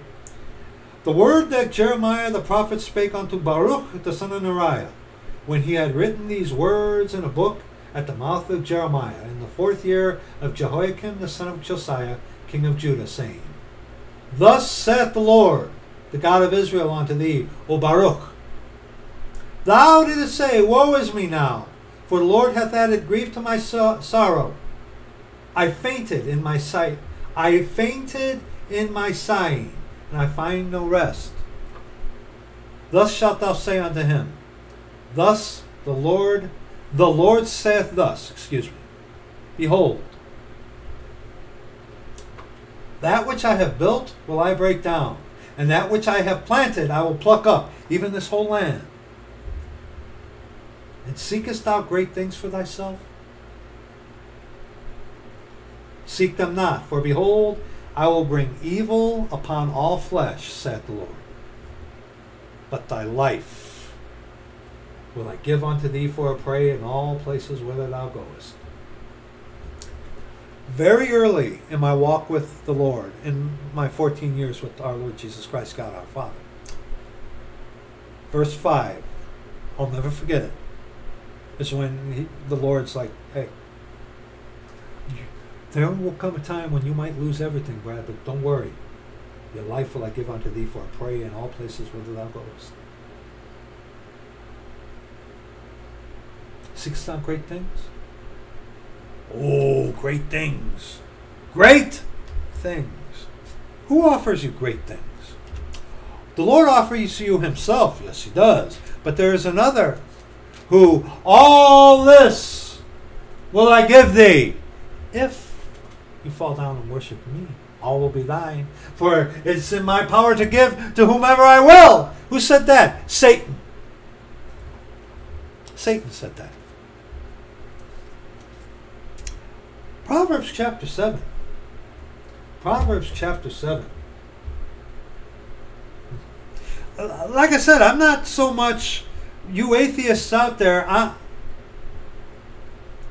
We know you're at least upfront with this, with yourself about that. We know, we who are of the Church of God, we know that the God you serve is Satan, but the God that you actually believe in is the one that you're looking at in the mirror. It's all about you. The whole world revolves around you. We understand that. That's why it's easier to deal with atheists than with Christians.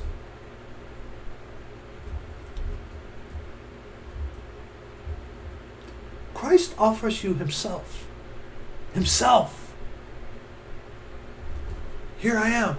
Behold me, behold me. I said unto a nation that rejected me, behold me, but they would none of me. They would none of me. Yeah. 1 second. I've got to write that down before I forget it. Beg your pardon, okay? But see, you reject what God says in the scriptures, but are willing to have someone, who boots the door and climbs up another way, offer you something else. Who are these people? Proverbs chapter 7. We are going to be reading verses 6 on to verse 23. For at the window of my house I looked through my casement, and beheld among the simple ones. I discerned among the youths, a young man void of understanding. And unto man he said, the fear of the Lord, that is wisdom. And to depart from evil is understanding. So a young man void of understanding. Void of departing from evil. Like these Christians. Passing through the street near her corner. Isn't there a church building virtually on every corner nowadays, right? It's a smorgasbord out there, isn't it? Yeah, let's read. And he went the way to her house. In the twilight, in the evening, in the black and dark night. And behold, there met him a woman with the attire of an harlot and subtle of heart. Attire of a harlot, scantily dressed. Looks really good to the eyes. Looks so beautiful. Doesn't sin made to look so beautiful, right? Yeah. She is loud and stubborn. Her feet abide not in her house. Now is she without, now in the streets, and lieth in wait at every corner. At every corner? Who is this harlot? So she caught him, looking like a harlot, playing up to the carnality, carnal, carne, flesh. Okay? So she caught him and kissed him, and with an impudent face said unto him, Who is this harlot? Who is this harlot? Well, Church of the Living God, brethren, you know this answer. Remember, the majority of the people who watch, brethren, are not of us. You have to remember that. So bear with me. Who is this harlot? Revelation chapter 17. Verses 1 on to verse 5.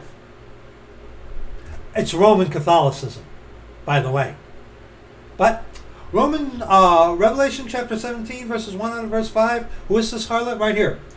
And there came one of the 7 angels which had the 7 vials, and talked with me, saying unto me, Come hither.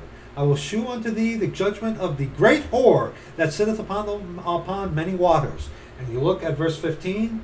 And he saith unto me, The waters which thou sawest where the whore sitteth are peoples and multitudes and nations and tongues. Okay?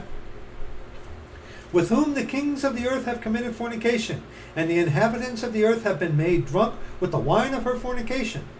So he carried me away in the spirit into the wilderness, and I saw a woman sit upon a scarlet-colored beast, having names full of blasphemy, having 7 heads and 10 horns. This is describing Roman Catholicism. And the woman was arrayed in purple and scarlet color, the colors of the Vatican, the true colors of the Vatican, okay? And decked with gold and precious stones and pearls, having a golden cup in her hand, full of abominations and filthiness of her fornication. And remember, all the nations of the earth are not going to Jerusalem to meet the head rabbi. They're going to the Vatican to meet the puppet pope, Francis. The actual pope is Sosa, okay? And upon her forehead was a name written, Mystery Babylon the Great, the mother of harlots and abominations of the earth. So back in Proverbs 7, verses 11 and 12, she is loud and stubborn. Her feet abide not in her house. Spread out like tentacles all over the earth. Okay? Now is she without, now in the streets, and lieth in wait at every corner.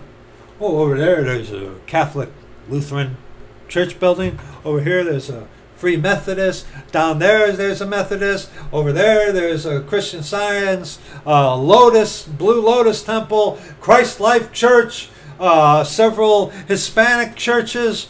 Yeah. Oh, and don't forget Roman Catholicism, openly Catholic churches. Yeah. Yeah. Now is she without, now in the street, and lieth in wait at every corner.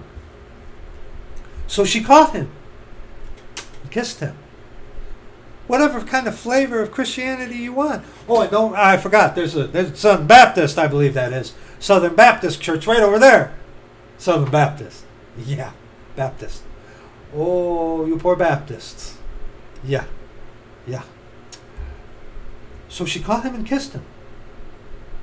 And with an impudent face said unto him, verses 14, okay? And verses 14 on to verse 20 is specifically, I have peace offerings.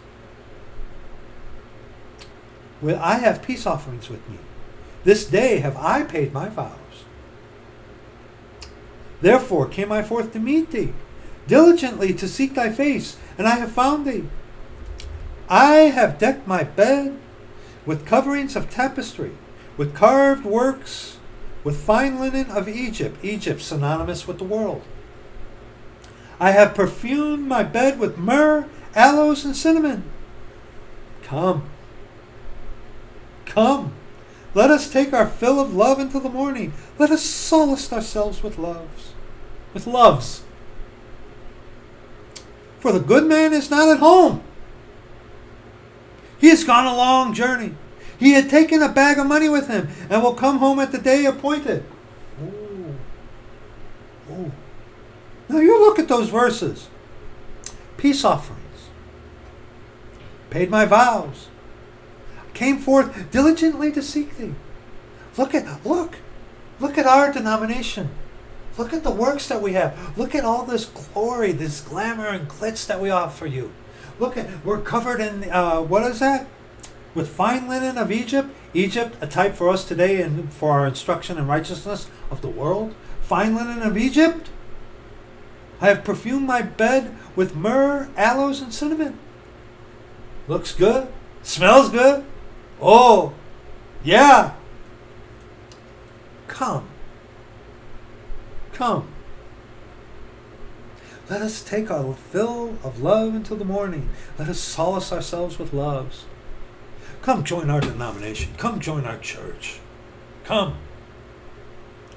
We have coffee and donuts. Every little creature comfort that you like, because we want you to be comfortable in our little church building. Even if you're not comfortable, you will be part of an elite social club. Yeah. brethren, and do we wonder why the world don't like Christians? I don't like Christians either. If you're truly saved and born again of the Church of the Living God, you're not a Christian. You're of the Church of God. If you want to continue to call yourself a Christian, that's on you. Okay? That's between you and the Lord. May He convict you of the right thing to say, but if not, that's between you and Him. Okay? Okay, I've made that plainly clear on many occasions. But look at all these things that this harlot is offering this young man who's void of understanding. All things that look so beautiful, right? Right? Go to Colossians chapter 2. Colossians chapter 2. This is what's going on here. Colossians chapter 2, verses 18 on to verse 23. Colossians chapter 2, verses 18 on to verse 23. Let no man beguile you of your reward in a voluntary humility and worshiping of angels, which we're not supposed to do, intruding into those things which he hath not seen, vainly puffed up by his fleshly mind. Vainly puffed up. Our denomination is the biggest, the best. It looks good, smells good. Look at all those fine-looking people. Oh, we so many blessings being with our church. Right. And not holding the head, from which all the body by joints and bands, having nourishment ministered and knit together, increaseth with the increase of God. These church buildings, Christians, they're not holding the head. Who is the head of the body? Christ Jesus. Okay? Wherefore, if ye be dead with Christ from the rudiments of the world, which Christianity offers you, why, as though living in the world, ye are subject to ordinances? Touch not, taste not, handle not, which all are to perish with the using, after the commandments and doctrines of men. Which things have indeed a shew of wisdom in will and worship, in will worship and humility. Will worship, worshiping your own will, worshiping yourself, and neglecting the body, and neglecting of the body, not in any honor to the satisfying of the flesh. Well, it makes it look good, doesn't it?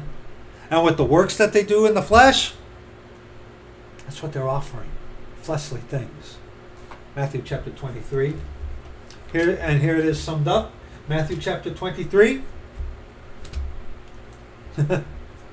Oh, so many of you Christians out there. So many of you. Oh, well, I've done this. I've done that. I've lived it. I've done this. I've done this. Matthew 23, verses 1 on to verse 7. Talking about the spiritual climate before the redemption of the purchased possession. Then spake Jesus to the multitude and to his disciples, saying, the scribes and the Pharisees sit in Moses' seat. All therefore whatsoever they bid you observe, that observe and do. But do not ye after their works, for they say and do not. For they bind heavy burdens and grievous to be borne, and lay them on men's shoulders, but they themselves will not move them with one of their fingers, true hypocrites. But all their works they do for to be seen of men. They make broad their phylacteries, and enlarge the borders of their garments. I said it right, brother. And love the uppermost rooms at feasts, and the chief seats in the synagogues, and greetings in the markets, and to be called of men, Rabbi. Rabbi. They love the praises of men more than the praise of God.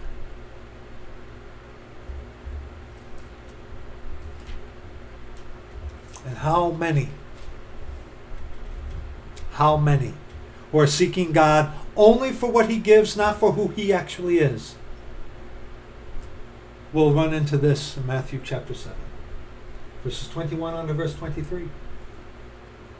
Not everyone that saith unto me, Lord, Lord, shall enter into the kingdom of heaven, but he that doeth the will of my Father which is in heaven. Many will say to me in that day, Lord, Lord, have we not prophesied in thy name? And in thy name have cast out devils, and in thy name done many wonderful works. Then will I profess unto them, I never knew you. Depart from me, ye that work iniquity. Ooh. Ooh. That's scary. But unfortunately, that's how it's going to be. It's how it's going to be for a lot of people. And back to Proverbs 7, picking up at verse 21. With her much fair speech, she caused him to yield. With the flattering of her lips, she forced him. He goeth after her straightway as an ox goeth to the slaughter, as a fool to the correction of the stocks, till a dart strike through his liver, as a bird hasteth to the snare, knoweth not that it is for his life.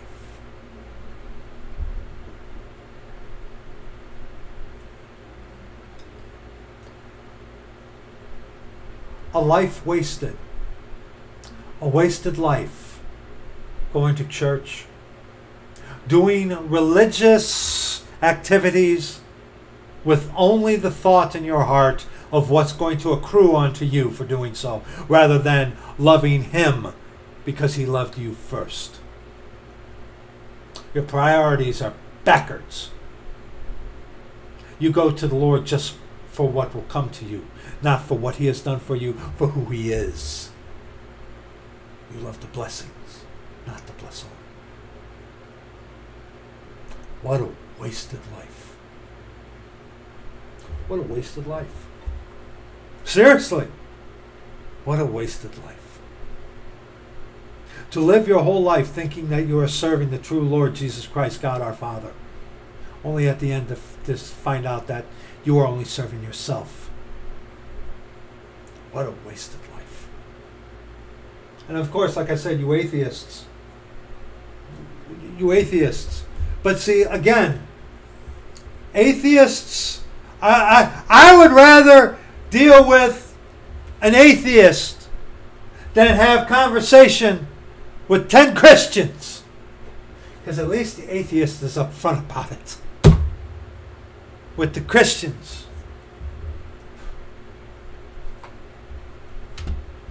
go to Luke chapter 15. Luke chapter 15. Luke chapter 15. Luke chapter 15, verses 11 on to verse 19. This is the prodigal son. Now, we got to remember, the parable of the prodigal son has nothing to do with us for today doctrinally. Okay? The prodigal son parable has nothing to do for us doctrinally for us today. The prodigal son parable is about the Jews, the Hebrews. Okay? It has nothing to do for us doctrinally. How someone is made right, saved today within this dispensation. It has nothing to do with us doctrinally for us today. Instruction in righteousness, how we are to live in his righteousness for today, now there's something there. But doctrinally, the prodigal son parable has nothing to do with us today. It's not doctrine for us today.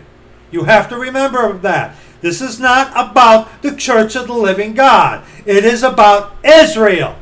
Okay? Again, a product of people not rightly dividing the word of truth. Okay? You have to remember that. We are looking at this for our instruction in righteousness. Okay? So, Luke chapter 15, verses 11 on to verse 19. Okay?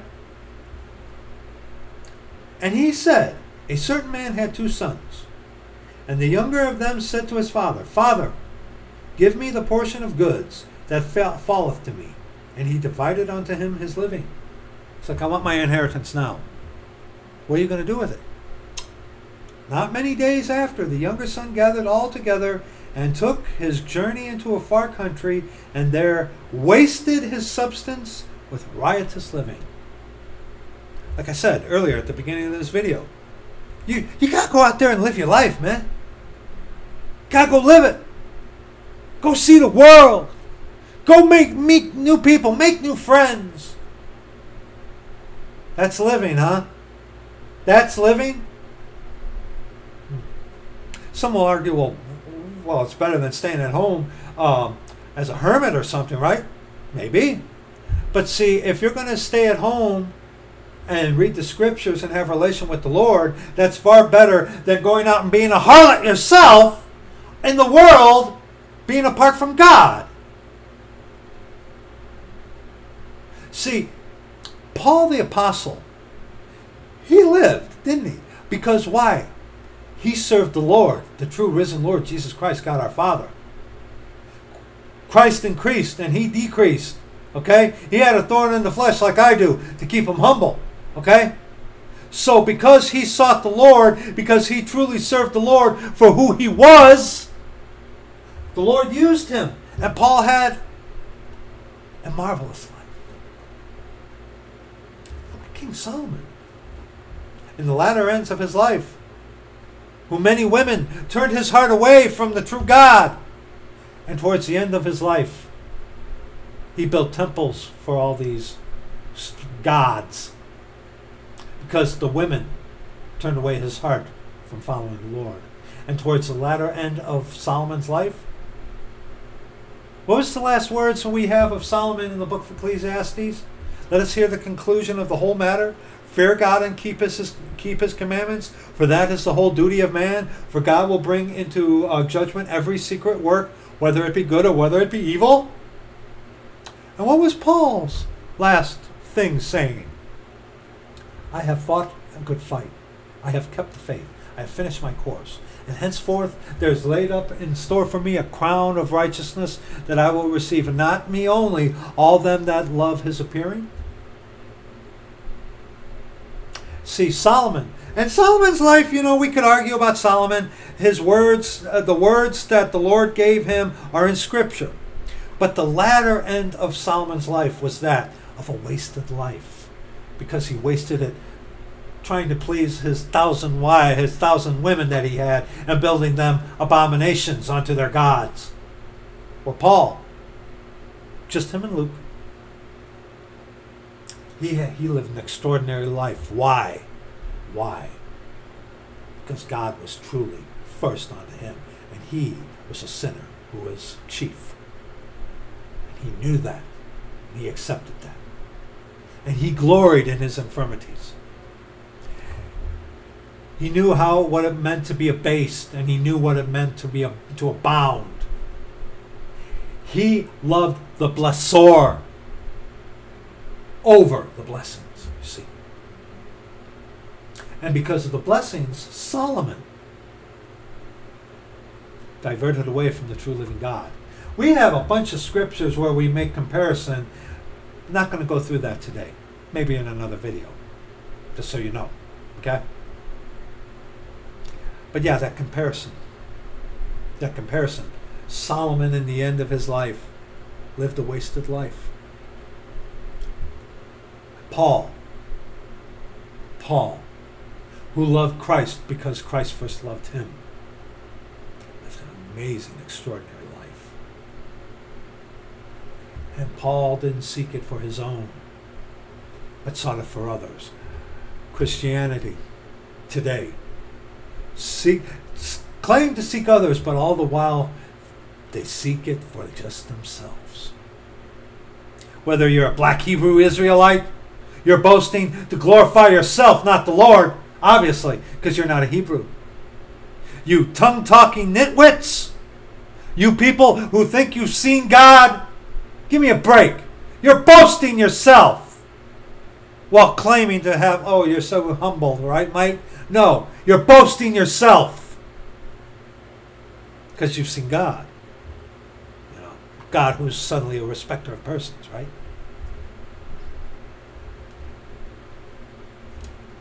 And not many days, verse 13, after the younger son gathered all together and took his journey into a far country, and there wasted his substance with riotous living. Riotous living. Living as the world.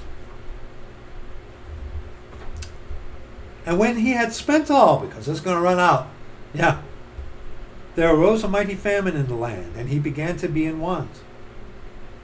And he went and joined himself to a citizen of that country, and he sent him into the fields to feed swine. And he would fain have filled his belly with the husks that the swine did eat. No man gave unto him. And verse 17 here especially. Verse 17 here especially. And when he came to himself, he said, how many hired servants of my father have enough bread and to spare, and I perish with hunger? I will arise and go to my father, and will say unto him, Father, I have sinned against heaven and before thee. Now, let's look at verses 13 and 14 here. And not many days after, the younger son gathered all together, and took his journey into a far country, and there wasted his substance with riotous living. And when he had spent all, there arose a mighty famine in the land, that he began to be in want. Hold your place here and go to Exodus chapter 23. Just one verse to start. Just one verse, actually. Exodus chapter 23.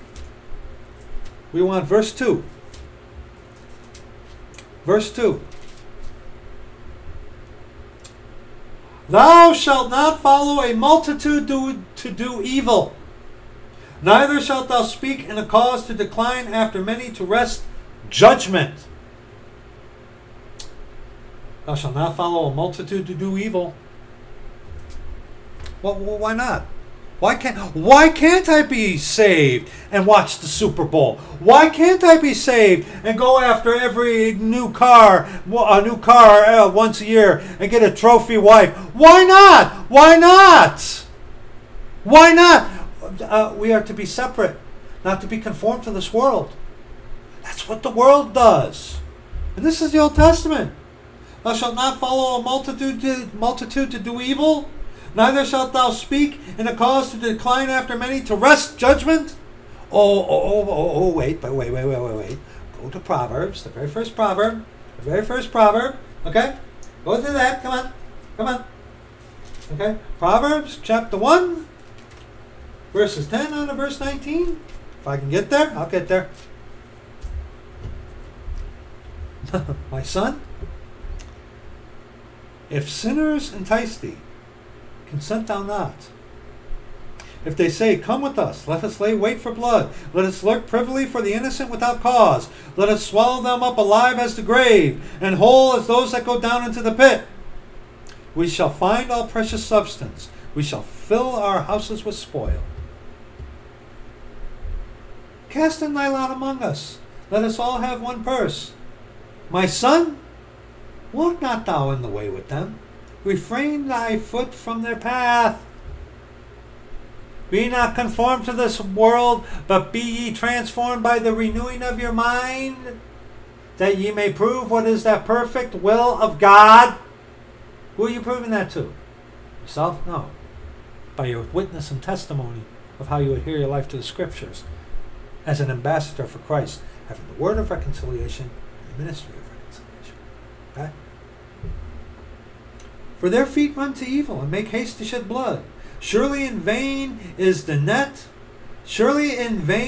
is spread in the sight of any bird, and they lay wait for their own blood, and look privily for their own lives. So are the ways of every one that is greedy of gain, which taketh away the life of the owners thereof. Follow a multitude to do evil. Be as the world to win the world. And you know what? Is there any distinction between a Christian and a worldly person, between an atheist? No. If you're truly saved, I don't call you a Christian, because that's what the world called us. I don't refer to you as that. You are of the Church of God, whether you want to accept that or not. Okay? Distinction. It's all about distinction. And those lines of distinction have been blurred by Christianity. And look at verse, now in this, again, look at verse 17 on to verse 19. And when he came to himself, he said, how many hired servants of my fathers have bread enough and to spare, and I perish with hunger? I will arise and go to my father, and will say unto him, Father, I have sinned against heaven and before thee. Verse 19. And am no more worthy to be called thy son. Make me as one of thy hired servants. Now see, verses 17 on to verse 19 is referring on to when Jewry, Israel, will come to their senses during the time of Jacob's trouble and turn on to their Lord God, our Father, Jesus Christ. That's what that is a reference onto. And we will prove this to you by Romans chapter 11, verses 25 on to verse 29. For I would not, brethren, that ye should be ignorant of this mystery, lest ye should be wise in your own conceits, that blindness in part has happened to Israel, until the fullness of the Gentiles be come in. And so all Israel shall be saved, as it is written, there shall come out of Zion the deliverer, and shall turn away ungodliness from Jacob. When will that happen? At the second coming of our Lord Jesus Christ. For this is my covenant unto them, when I shall take away their sins. Has he done that? He did that on the cross, but in context unto Israel? No. No. Why? Because they reject their Father, the Lord Jesus Christ. As concerning the gospel, they are enemies for your sakes. But as touching the election of the Hebraic line, they are beloved. Prove it that it's talking about the election of the Hebraic line for the fathers' sakes. Fathers, Abraham, Isaac, and Jacob. For the gifts and calling of God are without repentance. The apple of his eye. The Jew is still the apple of his eye. We looked at that specifically to show you that the story of the prodigal son has nothing to do for us today doctrinally. Just looked at it for instruction in righteousness. And for our instruction in righteousness, you need to come to yourself. You need to get away from Christianity, dear friend. Because what is Christianity, especially what is Christianity today, is not the faith once delivered onto the saints. Not at all. Not at all. Why people want to defend your God-given right to call yourself a Christian? I know that's stuck, unfortunately. I get it. But, in these last days, we need to get our language as close to Scripture as we can. And wanting to adhere your speech to Scripture is not words to no profit. Okay? It's not. Okay? But see, you got to remember what it says in Romans chapter 3, verse 20. Romans chapter 3, verse 20. Therefore, by the deeds of the law, there shall no flesh be justified in his sight, for by the law is the knowledge of sin. Now that's talking about the Levitical, the law of Moses, the Ten Commandments and stuff like that. You wouldn't know what sin is unless God told you what sin is, okay? And that says, therefore by the deeds of the law shall no flesh be justified in his sight. Now specifically talking about the law of Moses here within Scripture. But here's another twist to this. Catholicism has made up a whole bunch of its own laws, which many people want to follow. The traditions and commandments of men. See, that's what Catholicism has done. They've made up their own laws. And these are what you got to follow to be right with God. But then again, you got heretics out there who want to tell you that today you got to keep the law of Moses in order to be right with God. That's not true. It's not true. Okay? We talk about that in the video against Mark the Messenger. Okay? And look at verse 28. Therefore we conclude that a man is justified by faith without the deeds of the law. And in context, this is talking about the law of Moses. Okay? Today we are justified by faith, by his grace, through our faith. It's not faith alone. Okay? It's not faith alone. You have to remember also, dear friend, you have to remember, as Paul did, and so many people, and oh wow, we've come into contact with so many who have this false humility. But when you get around to it with them, it always comes out. They're usually better than so-and-so. Paul, 1 Timothy chapter 1, verse 15. This is a faithful saying and worthy of all acceptation, that Christ Jesus came into the world to save sinners, of whom I am chief. Paul knew he was the chief of sinners. Paul loved Christ for who he was. Who is Christ? He is our salvation. He is our life. He is the resurrection. He is our hope.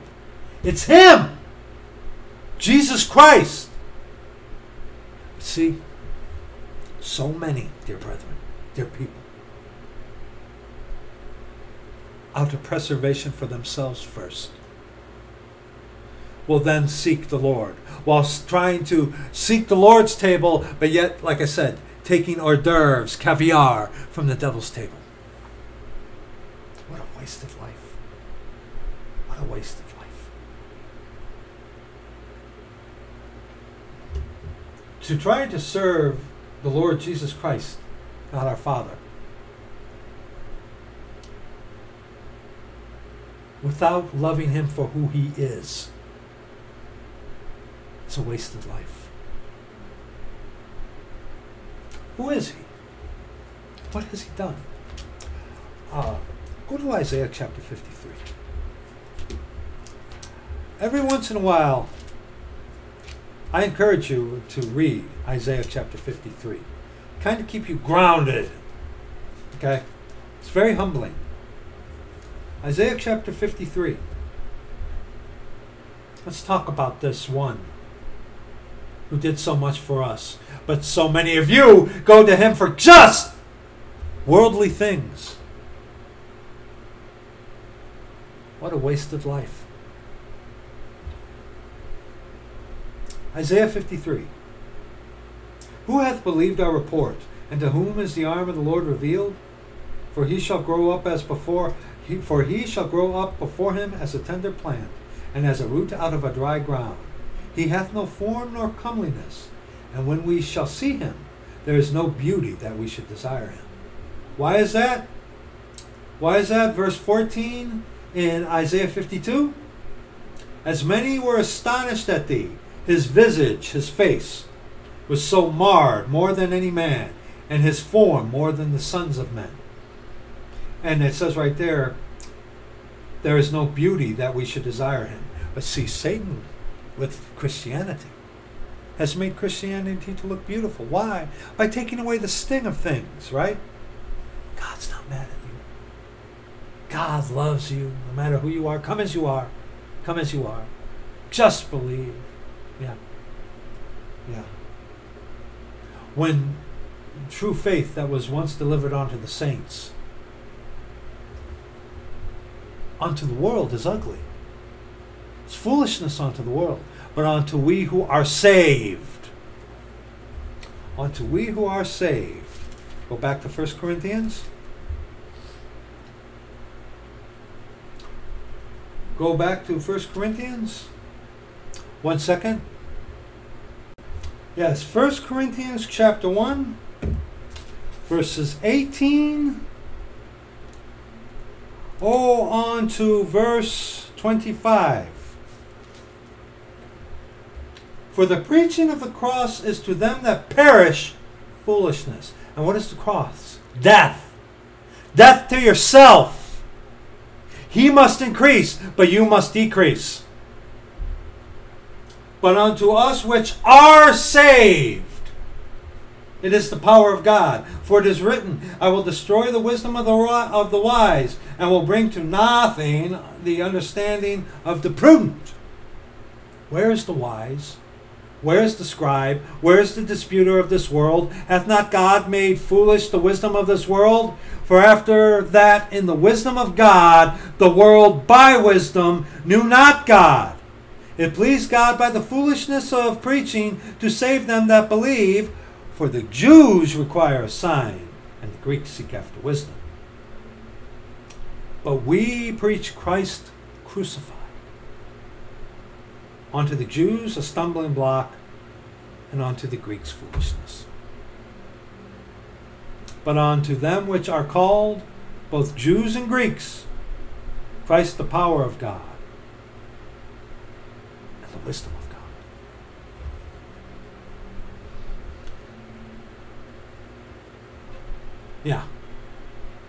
Yeah.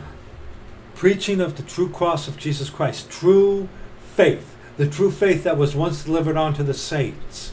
The faith of the church of God. Church of the living God.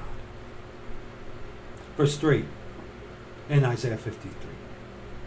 He is despised and rejected of men, a man of sorrows and acquainted with grief. And we hid, as it were, our faces from him. He was despised, and we esteemed him not. The true faith that was once handed down, the true faith, that was once delivered unto the saints, is a faith that Christianity wants nothing to do with. Surely he hath borne our griefs and carried our sorrows, yet we did esteem him stricken, smitten of God, and afflicted. But he was wounded for our transgressions, he was bruised for our iniquities. The chastisement of our peace was upon him, and with his stripes we are healed. All we like sheep have gone astray. We have turned every one to his own way, and the Lord hath laid on him the iniquity of us all. He was oppressed and was afflicted, yet he opened not his mouth.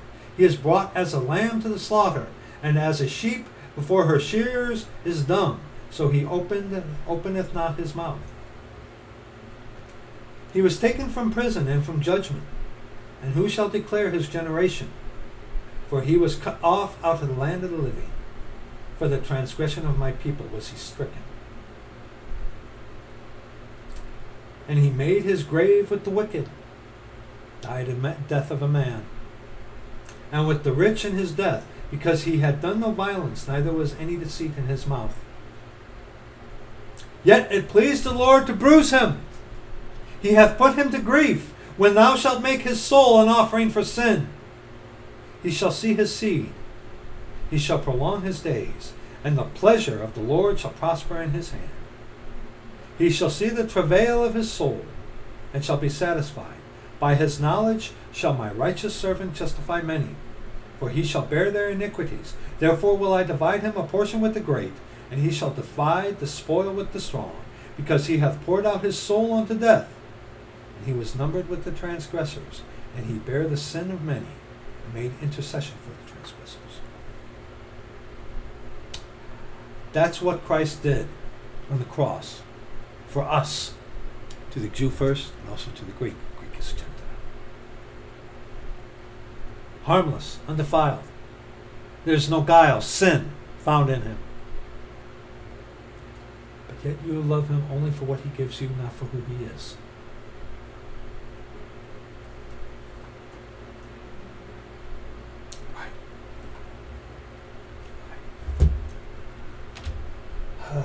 Right. Go to Philippians. Go to Philippians. Chapter 3. Philippians chapter 3.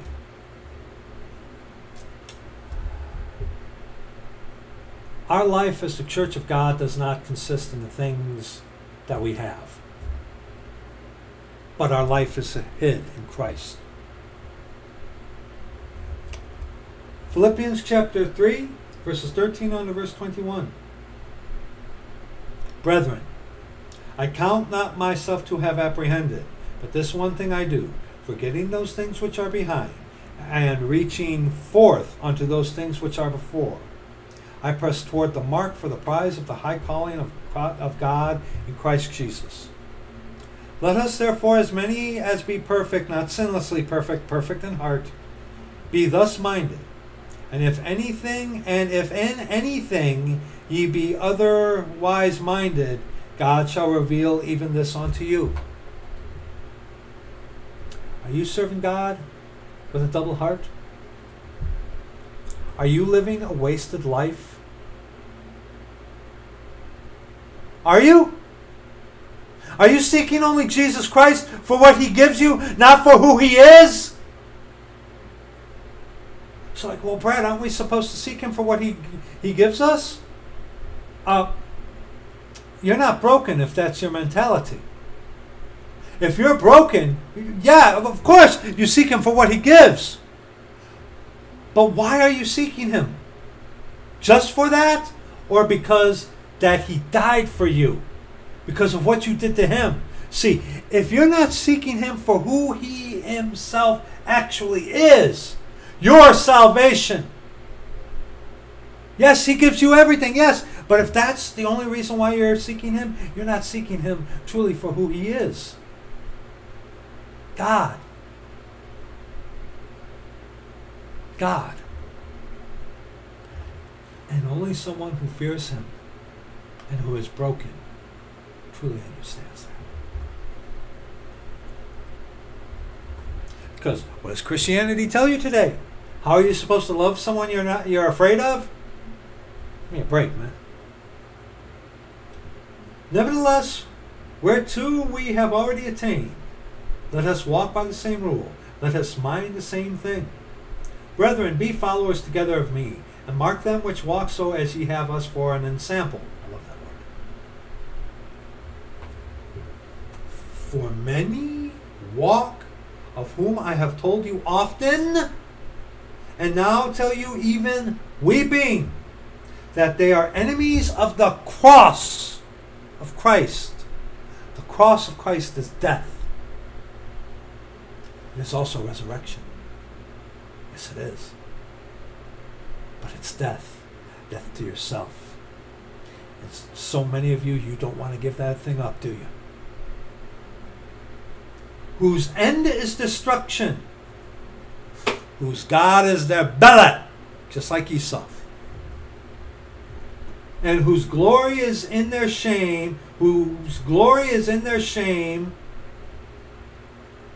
Who mind earthly things.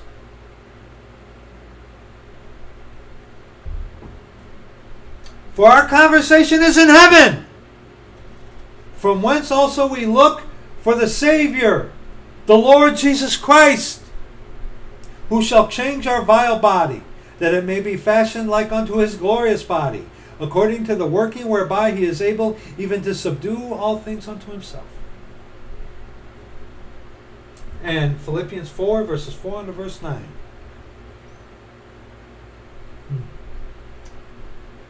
Brethren, those of you who are of the Church of the Living God, who are struggling daily to pay your bills, struggling with your health, struggling with temptation,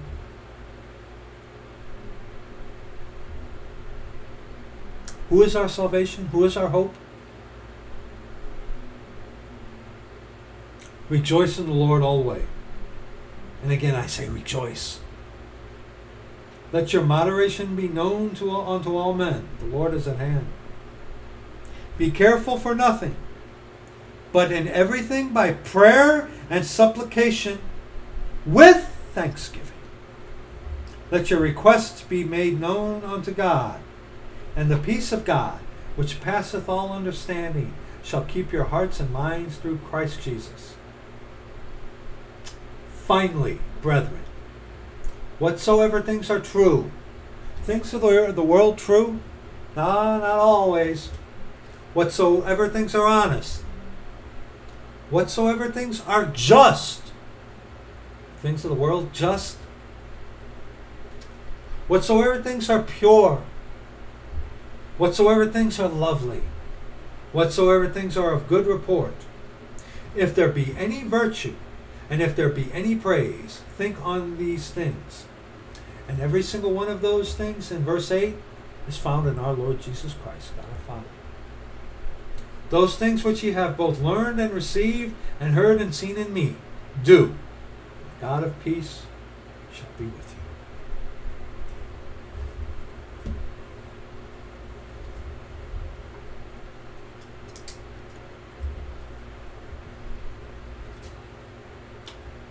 When you stand before the Lord to give an account for your life,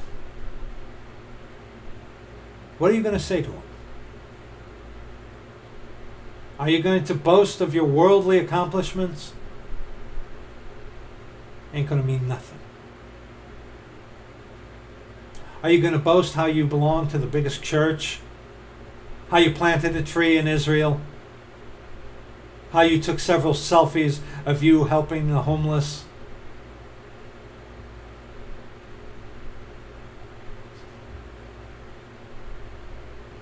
Are you going to say that because of my church building, I saw Africa, saw Israel, I saw this and that, all the while only doing it all just to satisfy yourself?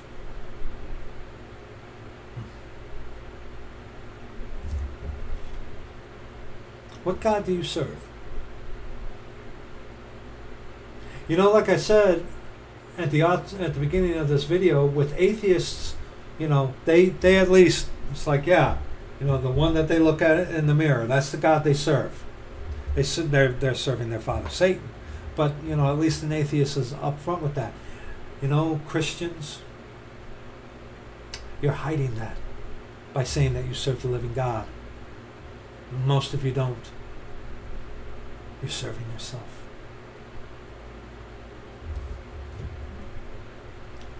Self-serving,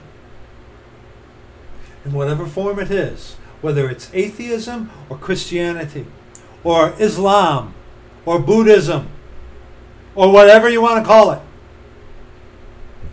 Self-serving is a wasted life.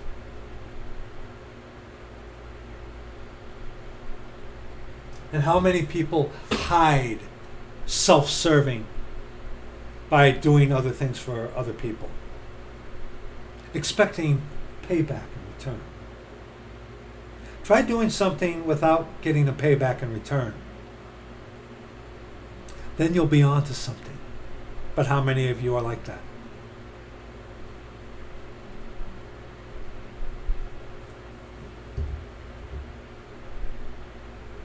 You really serving God? Or are you just serving yourself?